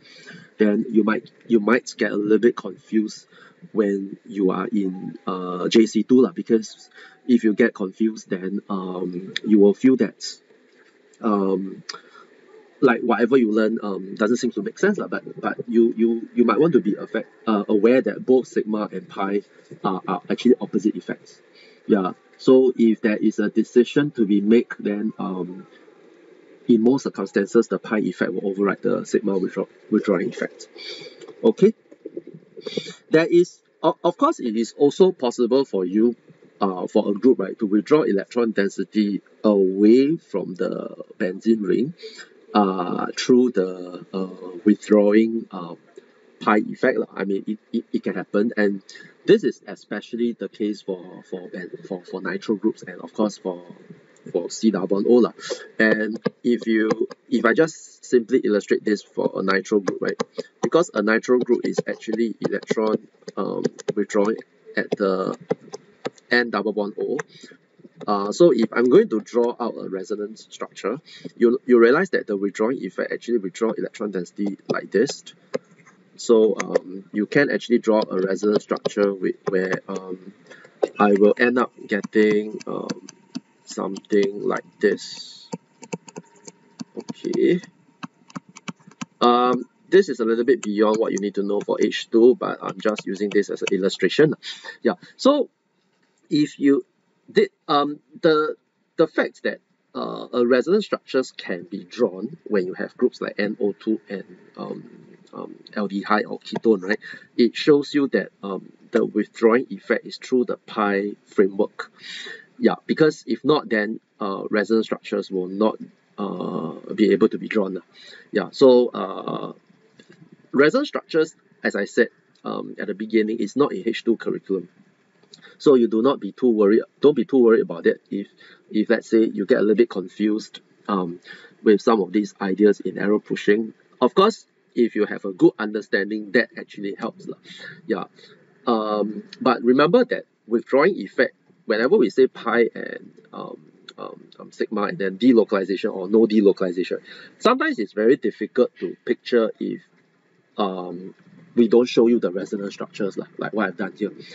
I think just a diagram like this, although it helps, but I think in that sense it might not be as useful as you envision it to be. But if I'm simply just going to use the diagram, then what I can say would be I have this oxygen here, which withdraw electron density towards the O, and because it withdraw electron density towards the O, right, it kind of like make C, right, very delta plus. So the very partially positive carbon, it's something like a vacuum so it will kind of like allow the other electron density here to be withdrawn towards itself. Yeah, so you can view it that way if you want, or if you just want a more qualitative explanation in addition, instead of something that is that requires the drawing of resonance structures. I think this is fine, but I have to say that resonance structures is not needed in H2, so you probably don't want to be too affected by it. Okay, so the overall reactivity of a benzene ring, right? On a substituted benzene ring is affected by the substituent bonded to it. Yeah, so if I have an electron donating group, the donating group will increase the electron density of the phenol ring and then activate it towards electrophilic substitution. On the other hand, electron withdrawing group, right, will withdraw electron density away from the benzene ring and then making it less susceptible or deactivating it towards electrophilic substitution. Yeah, so I hope this will kind of like help you in your understanding. If you would prefer something of of like using an energy profile diagram kind of understanding, I think I'm going to draw an energy profile diagram here. I just hope that you will sort of enhance your understanding as well. So I'm just going to draw an energy profile diagram that is like that. Okay, this is the progress of reaction. Okay, so I'm just going to draw several things side by side. So first of all, I'm just going to draw a normal benzene ring. So a benzene ring, let's say it's like this. Okay, so let's say it has an electrophile. It's the same electrophile. Okay, then energy profile diagram will probably look something like this. I'm not going to draw the rest. Okay, something like this. Okay, so you realize that this is actually the activation barrier. Okay, so this is the activation barrier. Okay, for this reaction. If I have an electron donating group, okay, what's going to happen? Remember that the electron donating group makes the causes the phenol ring to be more electron rich, right? Yeah, so more electron rich also means that it is actually higher in energy level and therefore more unstable, so called. Okay, so assuming that the transition state energy is quite similar, although in most cases it's not the case, okay, the starting point for a donating for a benzene ring having a donating group will be somewhere here. So I just put EDG as electron donating group plus E plus. So you notice that the starting point is actually higher. What about the transition state? You'll be asking. The transition state in that sense should be about the same. Why is it about the same? Because donating group stabilizes transition state. But of course, you can argue to begin with, your molecule is very unstable. So maybe I'll just draw it about the same level, but maybe not the same, slightly more unstable. And then of course, I will draw it something like this. Okay, remember that in chemistry we'll always use proxy in our explanation. So as in, you might be thinking it's not a very fair comparison because this portion is, you know, a little bit subjective and iffy to assume that they're the same. But then I think my point is it is a very good starting point for discussion because at least we are able to explain one little thing here. So the little thing we can explain is that the activation barrier in this case is lower. Yeah, and that's why it makes it more reactive towards electrophilic substitution. Yeah. Then on the other hand, if I have a withdrawing group, my starting point is actually lower. Okay. The reason why my starting point is lower, right, is because the withdrawing group, right, make my phenol ring less reactive. Okay, less susceptible to electrophilic substitution. So therefore, my starting point is lower, and then I definitely need to overcome a high activation barrier. Okay, so you notice that my starting point is lower, but I need to climb all the way up. So the activation energy again is much higher as well. Okay, so I hope this energy profile diagram helps you a little bit in understanding it. Of course, there's a little bit of assumption being made. The assumption, of course, is that the starting point of the reactant, right, the difference in energy is more significant as compared to the transition state and the intermediate. Okay, yeah. Okay, so there's a table here which explain the difference between the inductive effect and then the delocalization effect, etc. I'll leave you to read. I don't want to repeat myself as a recorder because I think I've sort of mentioned it briefly earlier on. But then, of course, the question is, do we need to memorize this? I don't think you need to memorize the table because a similar table, although with less detail, is actually given in your data booklet. Yeah, so there isn't a need for you to memorize this particular table, but what you probably need to do, right, is to understand how the nature of a substituent causes the difference in reactivity of the benzene ring. Okay, whether there's a lone pairs of electrons on the group directly bonded to the benzene ring, or the lone pairs of electrons on the atom directly bonded to the benzene ring is very important to decide whether it's able to cause the lone pair electron to be delocalized, and if that happens, then it will be a strongly donating group in the case of OH, OR, all these groups. Okay. However, strongly withdrawing groups are usually those with C double bond O's directly bonded with benzene, or N double bond O. Okay, or C triple bond N, which is a good proxy for CO lah.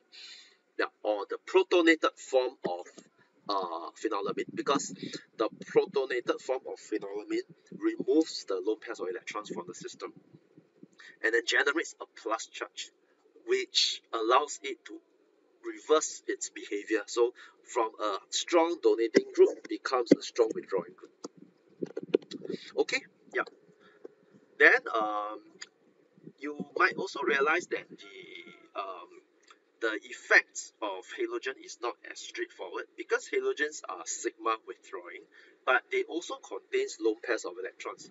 So you might be thinking they are also pi donating, but the donating effect of the halogen is much poorer than the rest, because oxygen and nitrogen, right, over here, they are actually in the second period.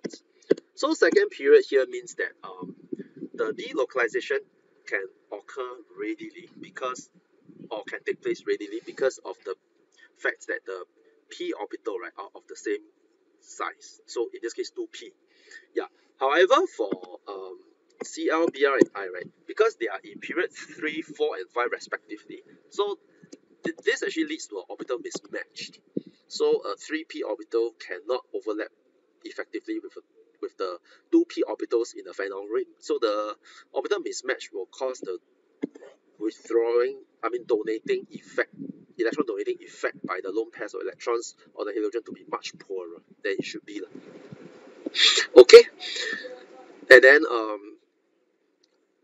this also means that if I have an electron donating group, it will inactivate the phenol ring towards electrophilic substitution. So therefore, the condition it needs will be milder. So for example, for bromination, you notice that I need to warm for benzene, but I just need room temperature for methylbenzene. For nitration, I need to maintain at 5 degrees Celsius, but methylbenzene just maintain at 30 degrees Celsius. Alkylation, I need to warm. Okay, alkylation here I need to warm, but for the case of methylbenzene, just room temperature will suffice. Okay, yep. I hope that's clear enough. So and remember that methyl group is a weakly activating group, so it's a weak electron donating group. Okay, if you have strong electron donating group, then you realize that I do not need such a harsh condition. So for example, for nitration, if I'm doing it to phenol, right, I do not need nitric acid. Sorry, I do not need consulfuric acid. What am I talking about? Yeah, I do not need consulfuric acid as the Bronsted acid. Yeah, so the OH is so electron donating, or it activates the benzene ring so much that the phenol ring itself is able to undergo electrophilic substitution directly on the nitro group in nitric acid. Okay, yeah. Okay, the next portion we have the substituent effect on the position of incoming electrophiles. Okay, so when methylbenzene undergoes electrophilic substitution, you realize that unlike benzene, right, where benzene is perfectly symmetrical, so the incoming electrophile, if it is added to benzene, it doesn't matter which carbon is being added to. But for methylbenzene, right, there is a difference. Yeah, because if the incoming electrophile is being added to carbon number 2, it's different from, you get a different product when it's being added to carbon number 3. And of course, it's different when it's added to carbon number 4. So that's the difference. And then here we are telling you that the addition to the second and the fourth position will give you the major product. but the third position is the minor product. It's not very intuitive, of course. Yeah, and in general, you don't really get to learn the reason for H2. Yeah, so the reason is not being taught to students in H2. Yeah, so the directing effect basically it's actually given in your data booklet. So because it's given in your data booklet, you can simply just refer to them. In general, electron donating groups are 2,4 directing. Withdrawing groups are 3 directing. Okay, so remember this. I think this is very important because beginning students usually get super confused about this. The nature of the electrophile is not important, but it is where the electrophile is being substituted on the benzene ring, and this is determined by the nature of the substituent. Okay, so remember this, it's not determined by the nature of the electrophile. So regardless of whether your electrophile is whatever thing, right, it's not as important as the nature of the substituent on the benzene ring, because the nature of the substituent will direct the electrophile to the relevant position depending on whether is it activating or deactivating. Yeah, so as I mentioned earlier on, right, activating groups will direct the incoming electrophile to the second and fourth position. We call it 2,4 directing. Deactivating group will direct it to the third position. Okay, yeah. And then I think you have a general idea over here already. But the only slight difference is that halogens, right, despite being deactivating, right, they will direct incoming electrophile to the second or fourth position. And again, we will be able to understand this if you understand the reasoning behind the nature of the activating group or deactivating group, which we are not going to discuss in H2. Okay, so what happens if there are 2 groups already bonded to the benzene ring now? So where possible, we are trying to look at synergy effect.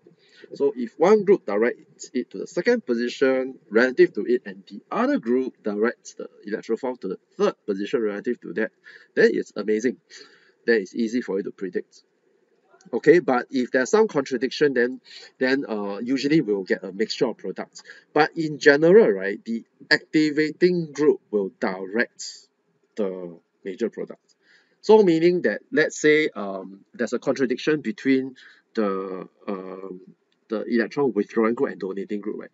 Usually the donating group will decide where the electrophile will go to. Yeah, so I guess doing more practice actually helps here. Okay. So other combination will result in a mixture of products and then therefore give you a poor yield. Okay, so we have exercise 5.1 over here. So I think giving you an example will probably allows you to understand how to go about predicting the product, and maybe narrow down the gap in you trying to understand. Okay, so first of all, right, for benzaldehyde, I think you know that benzaldehyde looks like this. Okay, so we have benzaldehyde, and then we have 4-methylbenzaldehyde.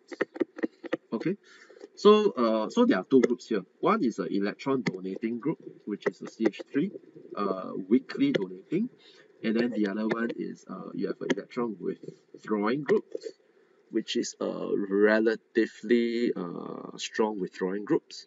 Okay, so the donating groups, okay, will direct the electrophile to this position relative to it. Remember, it's always relative. Yeah. So in case you are wondering, 2,4 directing means what? 2 relative to what? 4 relative. Okay, so it's relative to the substituent.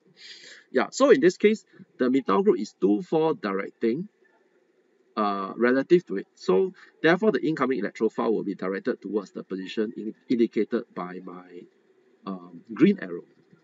Okay. The aldehydic group, right, is 3 directing, right, relative to itself. So if you just count 1, 2, and 3, so it will also direct it to these 2 positions. Yeah, so that's a match made in heaven because it's easy to predict the product. I hope that's agreeable. So therefore, if I'm going to draw my answer, draw my product, I will only be drawing this the mononitration, right? So I will only be drawing this. Yeah, so the answer is pretty straightforward. Yeah, okay. So yeah, so this is how it works. I hope it doesn't confuse you. I mean, when you're trying to when you're trying to work on the problems. Okay, then monobromination of 4-methylphenol. Okay, so we have phenol here. So 4-methylphenol. So we have OH phenol. Okay.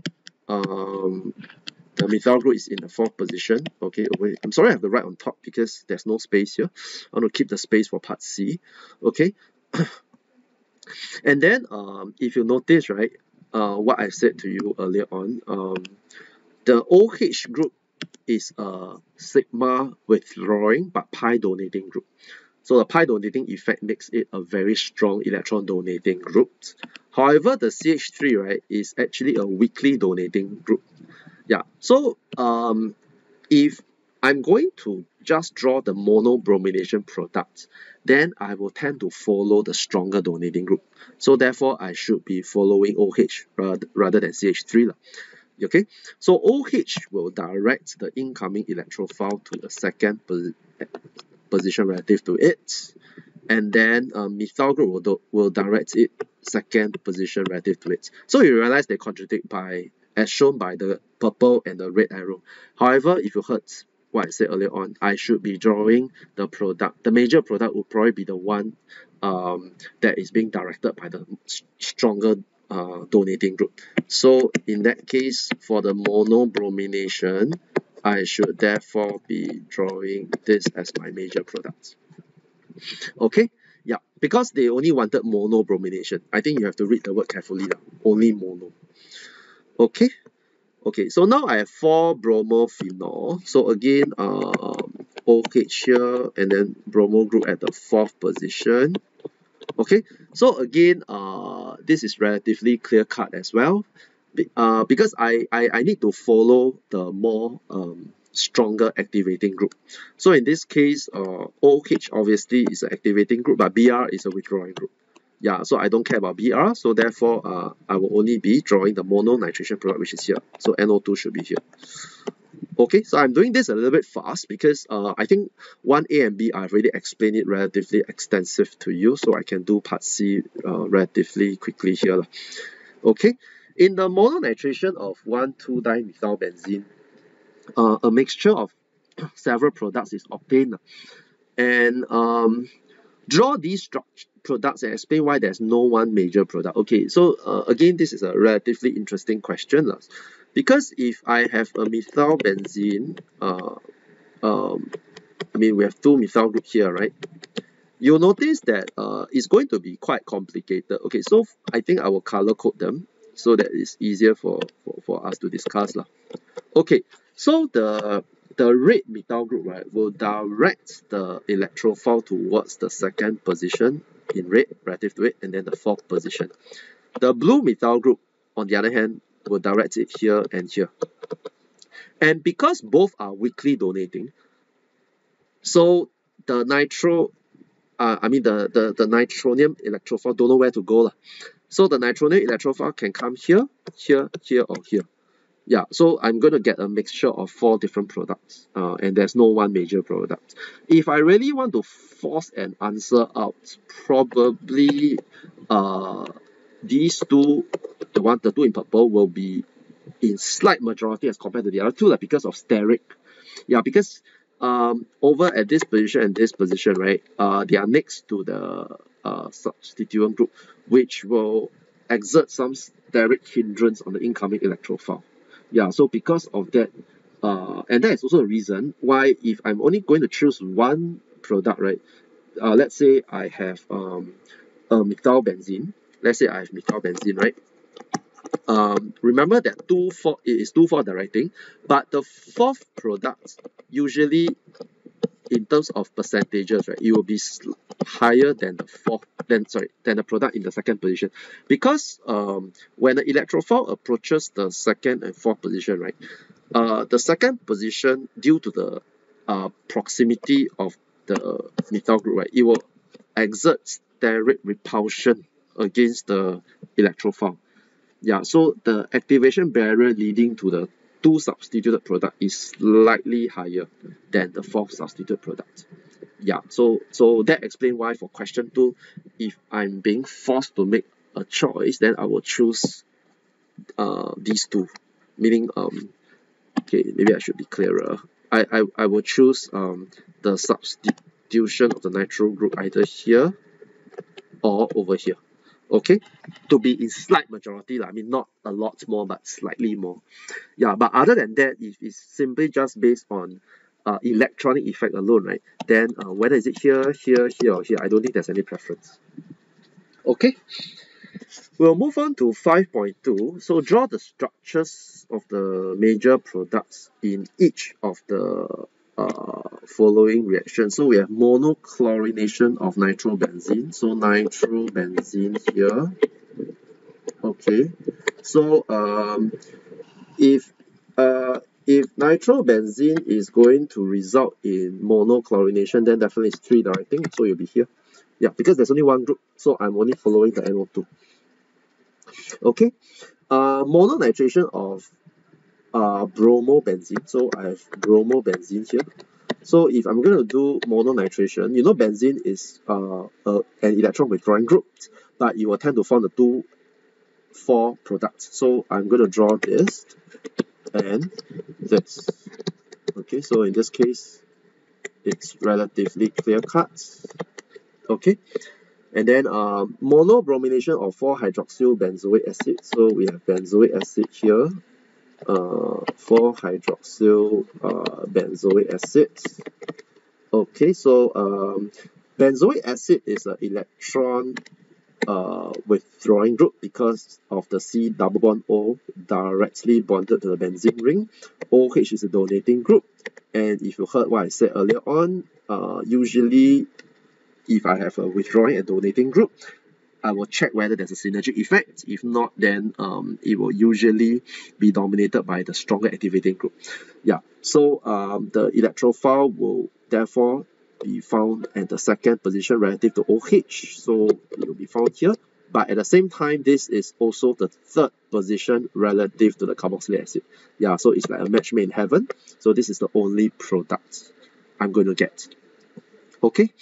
Then for mononitration of 4-amino-methylbenzene, so again, I have methylbenzene over here, and then 4-amino is NH2 over here.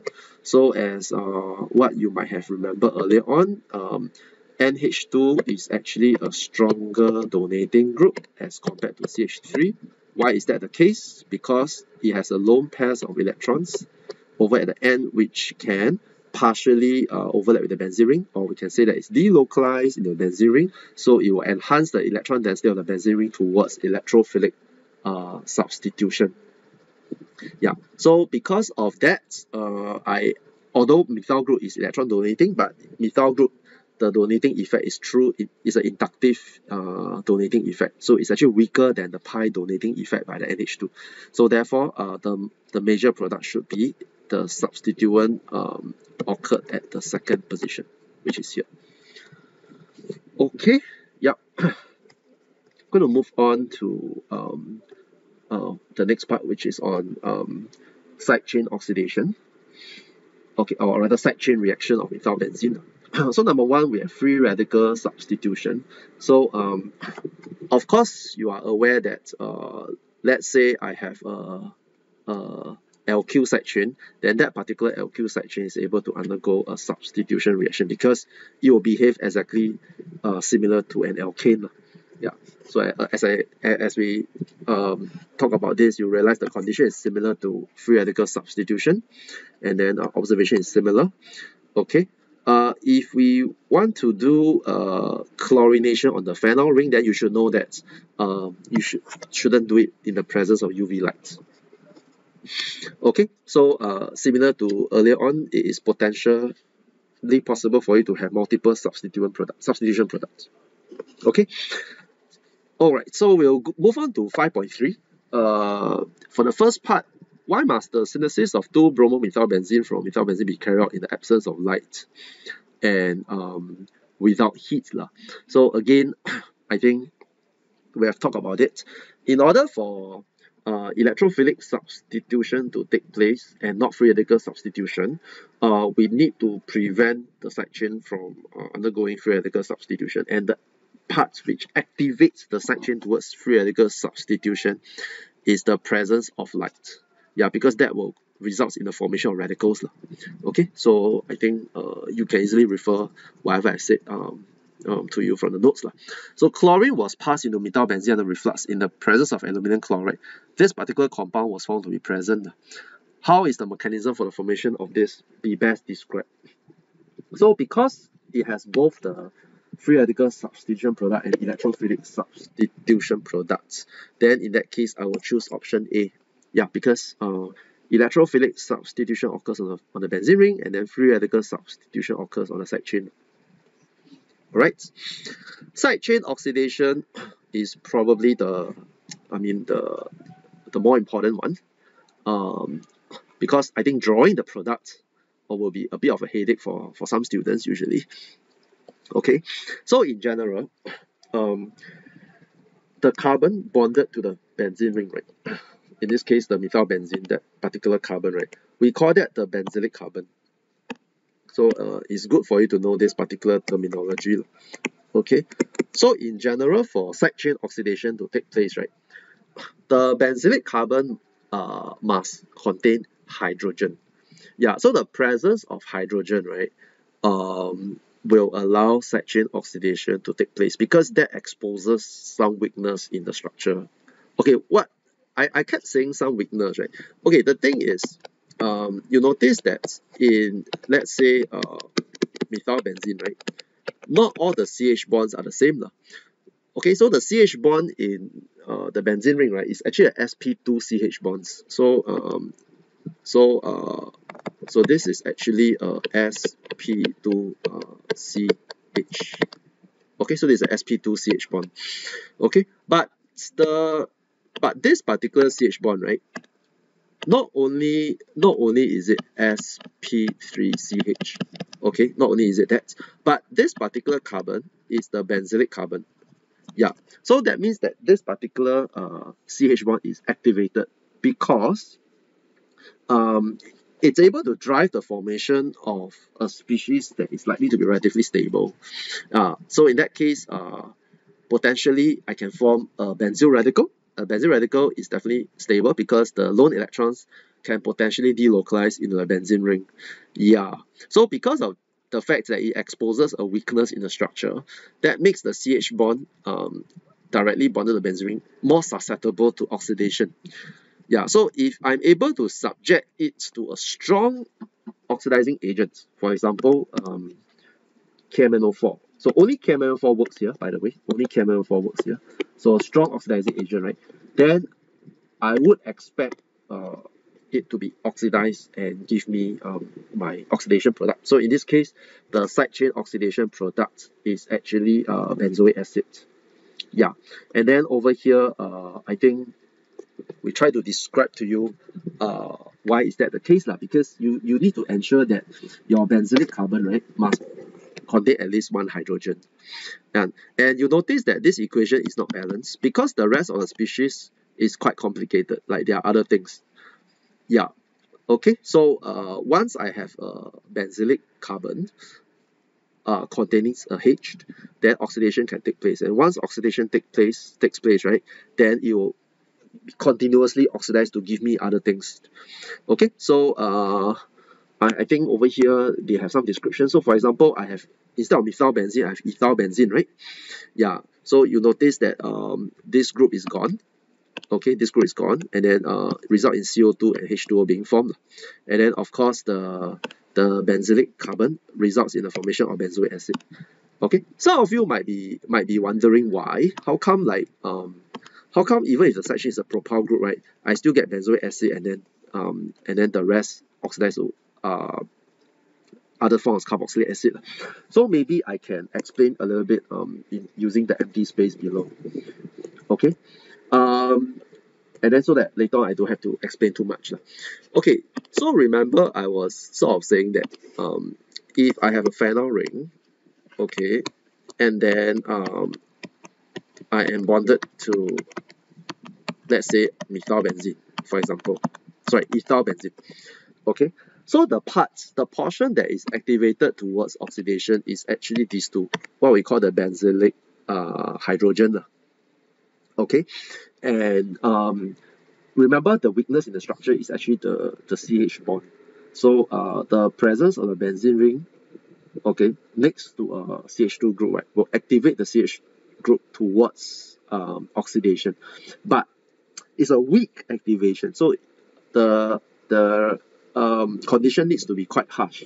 So in this case, we are using potassium permanganate, which is a very strong oxidizing agent. Yeah. So I'm not going to go into details the mechanism, but the first instance of the product, right, when the CH bond gets oxidized, right, is actually an alcohol. So I think I can mention this to you. It's actually an alcohol. Okay. So the first product is actually an alcohol. Okay, and later on you're going to learn in the rest of the organic chemistry that the alcohol, right, will also be oxidized further in the presence of an oxidizing agent. So alcohol itself is susceptible to oxidation because the presence of the alcohol, right, okay, again, the same thing results. It will also further activates this CH group for further oxidation. Okay, so I'm not going to go into details, but yeah. So again, it will be oxidized to a ketone. Okay, so again, I don't want to stress too much on this, but this is really to debunk a lot of myths surrounding. Sometimes students don't really understand. They feel that you just memorize, but actually you don't really need to memorize because you can actually understand it simply by understanding that a group, or especially in this case, in our case here, we have an electron withdrawing group, right? All these groups can actually activate the CH bonds. So the presence of a C double O, right, will activate this CH bond towards oxidation. Okay, yeah, so it will expose weakness to the bond. So again, then after that, you realize that that CH bond will be oxidized further. So will be oxidized to an alcohol. Okay, so there's an OH here. Okay, and then of course, this is a primary alcohol which will result in further oxidation. So again, I will not go into details, but if you remember from your alkene, yes, so this portion will undergo further oxidation to give you an aldehyde and then of course carboxylic acid here. Okay, and you'll notice that now I have two electron withdrawing group. So these two electron withdrawing group will further weaken this this bond, this particular sigma bond over here.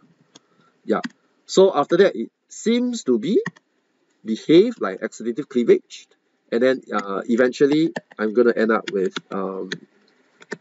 benzoic acid, and of course and carbonic acid similar to oxidative cleavage. And then of course carbonic acid is not stable, so it will further decompose to give you CO2 and H2O. Yes, so all these are quite similar, you notice, similar to the oxidation of alkene. Yep. Okay, then going to move on. Yeah, so I don't think I need to explain in detail like what exactly will happen here.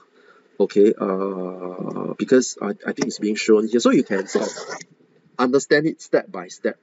If you just go through what I've explained to you earlier on above on page 122 in blue, right, I think you should be able to understand why eventually you'll get a benzoic acid and you get this particular carboxylic acid, ethanoic acid in this case. Yeah, but remember that we do not need the students to draw the ethanoic acid in most cases. We just need you to draw the benzoic acid as a prediction of oxidative cleavage products. Okay, for tertiary benzene, tertiary butyl benzene, we said no reaction. I mean, we wrote here no reaction on paper, but in actual fact, if you hit it long enough, there will be some reaction, and I think you will be doing this particular lab next year. I mean, as in trying out this reaction. As to why, when I keep hitting it, it will undergo reaction, I think I shall probably explain to you a little bit more in the classroom rather than over here. Yeah, but I mean, the truth is, again, you might have predicted earlier on, the presence of groups, in this case phenol ring, will result in some form of CH activation towards oxidation or even reduction, in this case towards oxidation. So if it's being activated towards oxidation, despite the benzylic hydrogen not having a H, right, it will also have some effect on the H further away. Yeah, so it will be a cascading effect. So that's why if I reflux until long enough, right, something will happen. Okay, but I will not go into details. Okay, so yeah, for further application, you might be interested to know that even for system like this, it will also undergo some form of side chain oxidation. I think you should be able to understand this already, because I think in my examples earlier on, right, I mentioned that the presence of C double bond O, right, will activate the CH group towards oxidation. So yeah, so I think it's no surprise that you will get CO2 here. Yep. And then earlier on, I think I also mentioned that the presence of OH group, right, will also activate one of the CH bond here towards oxidation. Yeah, so then eventually you will still get your side chain oxidation products lah. Yeah, so if you want me to illustrate for you, then this particular OH group, okay, will activate one of the CH in the CH3 lah. So in this case, your first oxidation product is actually this. Okay, so this is your first oxidation product, and then later on it will be oxidized further. Okay, so I'm going to erase this. It will be oxidized further to carboxylic acid. Okay, and then of course, once it's oxidized further to this particular carboxylic acid, right, the presence of the withdrawing CO and C double bond O, right, will weaken this bond, and then it will cleave. So once it cleave, the first product which I'm going to get will be CO2. That's right, CO2 here, and then I'll get this ketone. But this ketone, right, will further cause the CH bond to be activated again, and then blah blah, and then you will continue to be oxidized until you get benzoic acid. Okay, yeah. I hope you do not feel that it's pseudoscience, because there's of course a reason why we don't want to go into the mechanism with you guys lah, because there isn't a need to, because it is simply just some form of CH activation kind of reaction, and I wouldn't say it's poorly studied, but I would say it's more of the details are not really essential in your learning. Yeah. But what is more important is for you to be able to predict the product. Okay, we have exercise 5.4 here. Write a balanced equation for the side chain oxidation of this in acidic medium. Yeah, so I think the easiest way is for me to write the product first. Okay, so I have this.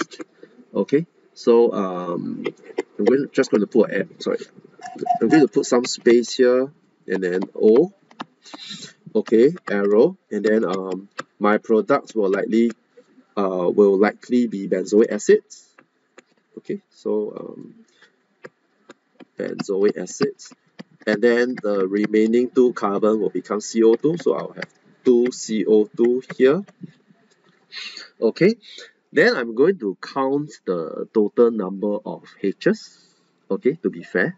So in this case, the number of H will be 3, 6, 7, 8, 9, 10, 11, 12. So I have 12 H. But 6 of it gets retained. So therefore, I will have 3 H2O here. Okay, so I have 3 H2O. Then I will do a quick calculation in how many O's are there in total.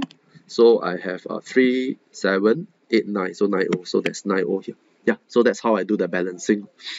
Okay, and then acidic medium, so I might just want to put in KMNO4 acidify with H2SO4. Remember that the acidifying acid is important, so it's actually H2SO4 aqueous. It's dilute acid. Don't need concentrated acid, huh? Just dilute acid will do. Heat. Okay, yep. And then for this particular product, okay, for the next question, we have this particular side chain. Okay, so it looks like this. Yeah, so plus how many O's? Okay, Yeah, so again, we'll get benzoic acids over here. Okay, and then you might notice that this portion, right, from the earlier example over here, yeah, will actually be cleaved to give you the ethanoic acid. Okay, so if you are able to, you can just predict this will be cleaved somewhere here. Okay, and then I'm going to get ethanoic acids, and then of course the remaining one will give me CO2. Okay, if I want to do a quick count, what's the total number of uh, uh, H2O being released? I can just count here. So I have 5 H 6 7 8 8 plus 6 is 14. Okay, how many H do I have here? 5 6 7 8 9 10. So 14 minus 10 is 4. So I have 2 H2O. Yeah, so therefore the total number of oxygen here would be 4 5 6 7 8 O. So that will be 8 O here. Okay, so I'll input the same condition. Okay, some of you might be wondering, is it okay if this portion I simply write it as CO2 and H2O? Actually, in most cases, yes lah. But I think over in Hwa Chong, we will just try to make you draw make you predict the most likely product, and that's why we went through a trouble in showing you where it should be cleaved lah.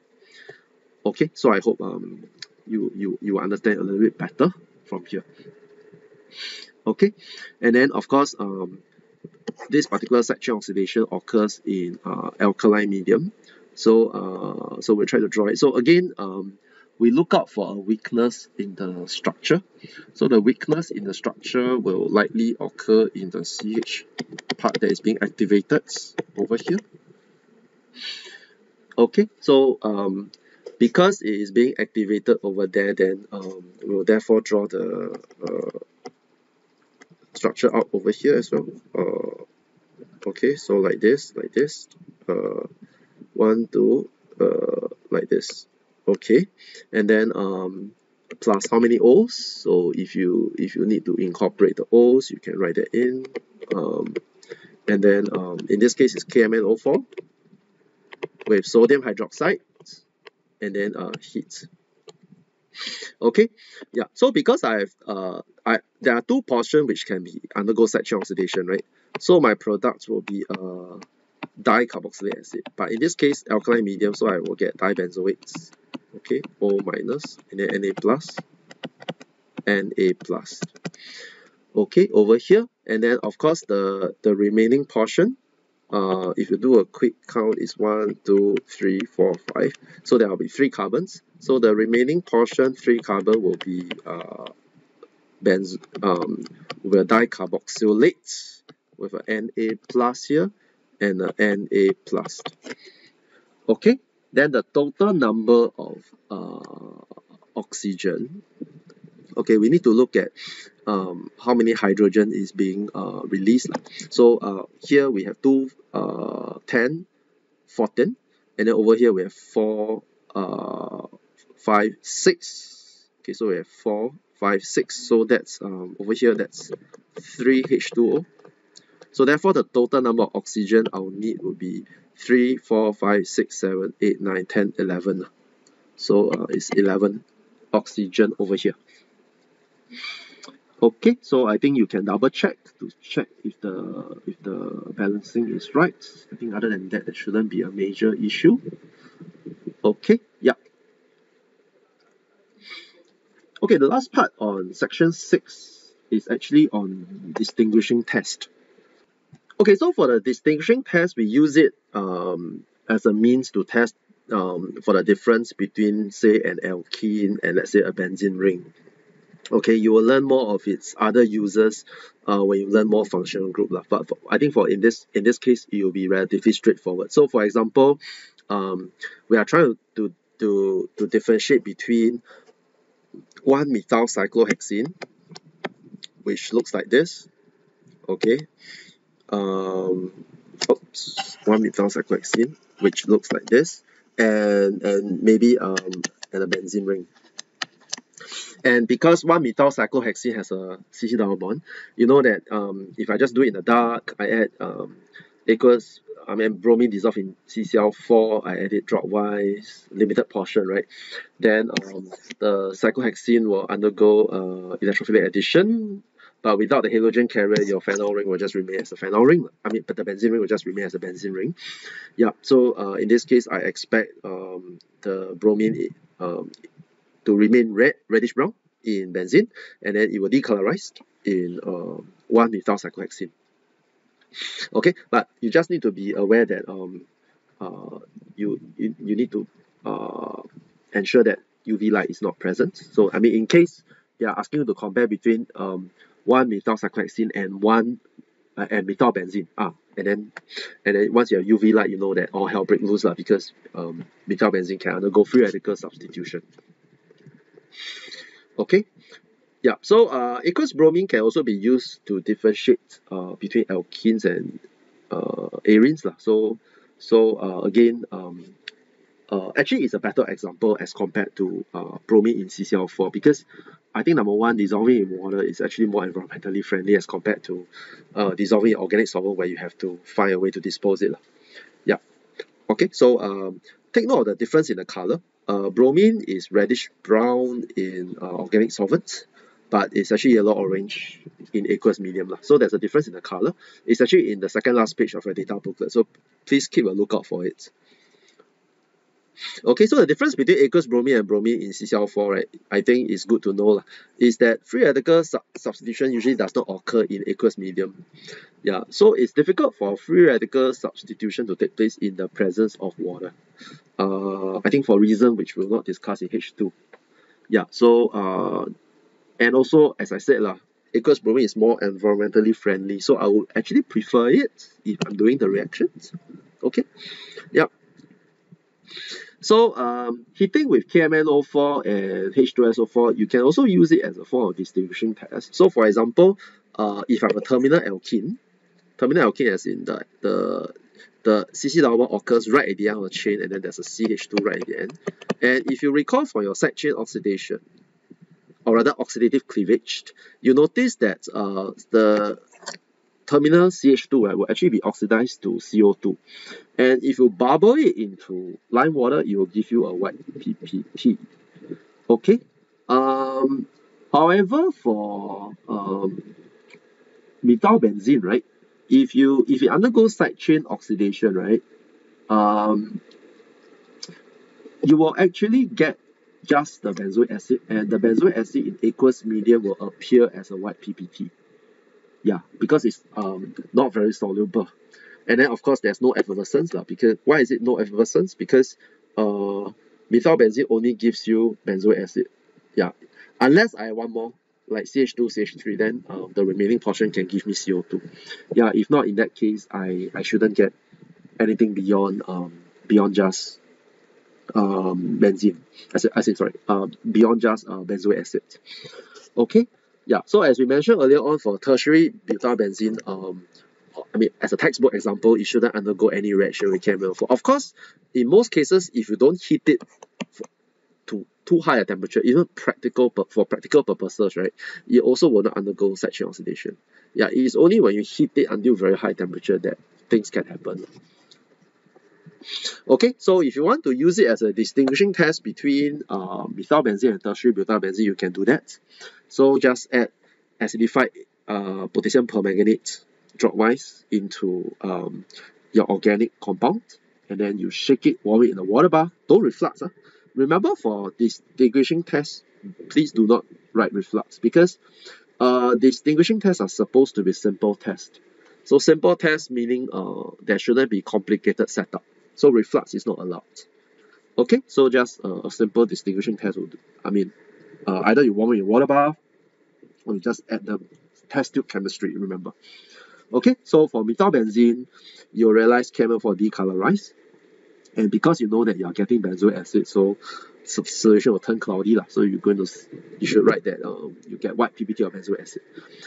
For tertiary butyl benzene, if you don't warm it I mean, over too high a temperature, then the KML4 should remain purple.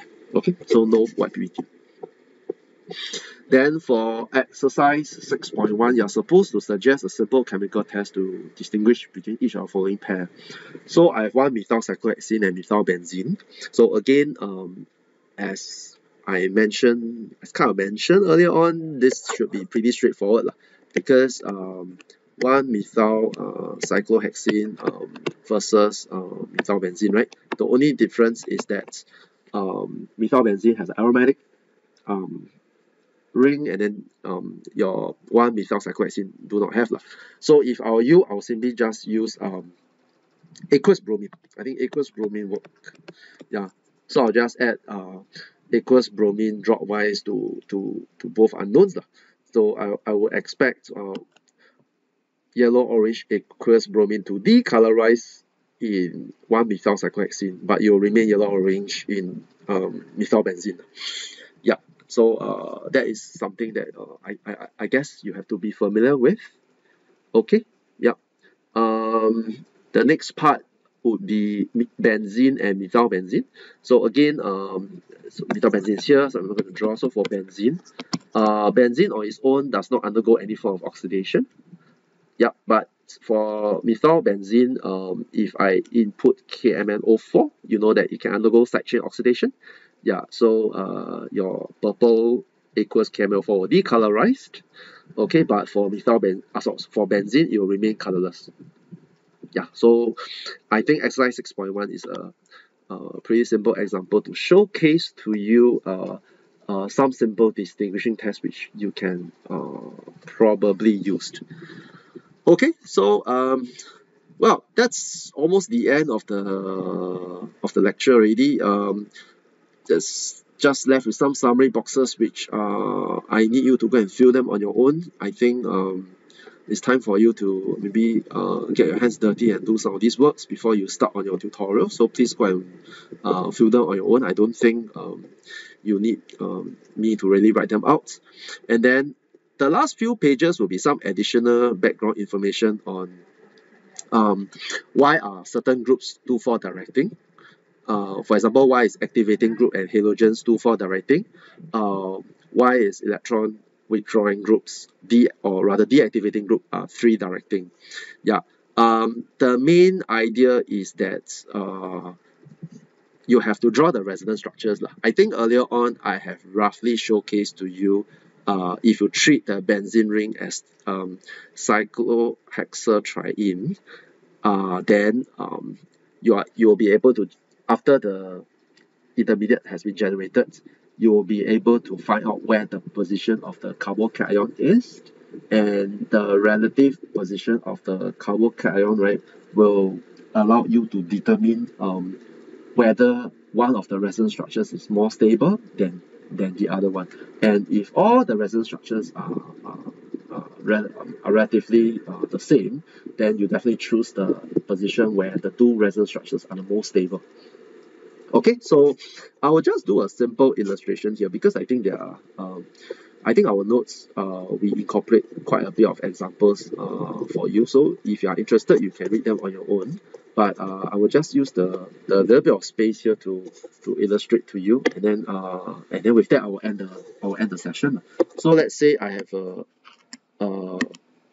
benzene ring over here, and then I draw a electron. I'll draw a substituent group, let's say CH3 lah. Okay, so basically for an electrophile, right? If I allow this pi electron to attack the electrophile, if I'm drawing the substitute, if I draw it at the second position, so basically the third position will take on the positive charge lah. I hope you can easily see that. Then if I'm drawing it, so this is 2 position. Okay. Then if I'm going to draw it at the third position, then the second position will take on the positive charge.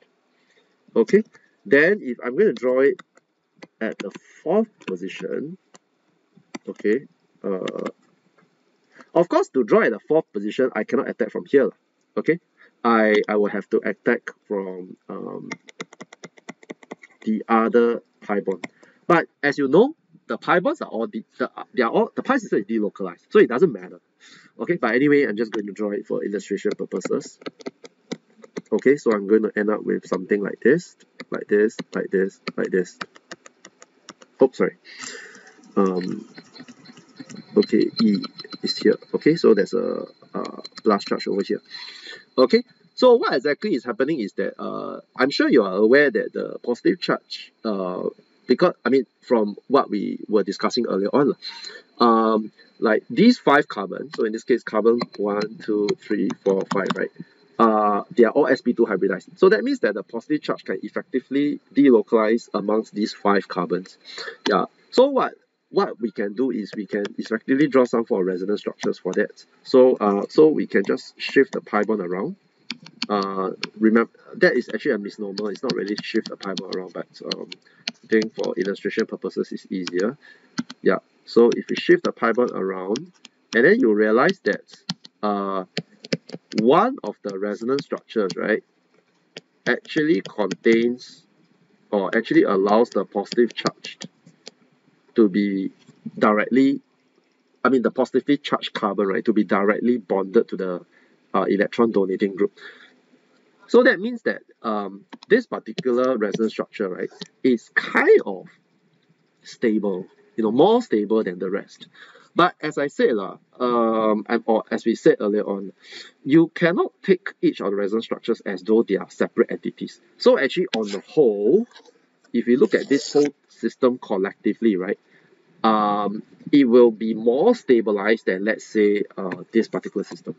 The reason why it's more stabilized, right, is you notice that when you try to draw the resonance structure, it is not possible for you to get the positive charge directly below the electron donating group. Yeah, so if you try to draw it, you'll notice that it is not possible. Yeah, so at most it will come here. Okay, so that means that if I compare the one I've circled in pink versus the one I'm going to circle in orange, in general, if you know that delocalized structures, they are all superimposed together to give you an average looking resonance hybrid, right? So you will notice that the pink one is slightly more stable as compared to the orange one. Yeah, because in all the resonance structures drawing, right, I'm able to draw at least one resonance structures with the electron donating group directly bonded to the carbon bearing the positive charge. Okay, the same thing can be said for when substitution occurs at the 4th position. So when a substitution occurs at the 4th position, right, you notice that there is a resonance structure, okay, where the positive charge is found directly below, or rather, yes, below the electron donating group, similar to what happened earlier on. So I can draw another resonance structure if I want, but it doesn't really matter. Yeah, okay, so just going to draw them out. Okay, so you notice that this particular resonance structure is actually the more stable one. Yeah, so I'm going to circle this in pink again. So both the portion I circled in pink, right, actually showcase an average resonance hybrid where they are more stable than the one I circled in orange, because in these two cases, one of the resonance structures, right, one of the resonance structures have the carbon bearing the positive charge bonded directly to the electron donating group. So this actually helps to stabilize the resonance hybrid as a whole. Okay, so if you are very interested, please read through these few pages. I think it helps in improving your understanding. And of course, if you're interested to go beyond what we have in H2, you can read up on the relevant textbook. I think I've uploaded a open source organic text in our Google Classroom. If you wish to, you can take a look at it, and then I think you will be able to explore a lot more on your own now. Okay, so with that, I'll end topic 12, and then I think this should be the end of the organic chem series before the promos, and then the next topics which you're going to do in organic chem will be halogen derivative, but that will be when you are in JC2.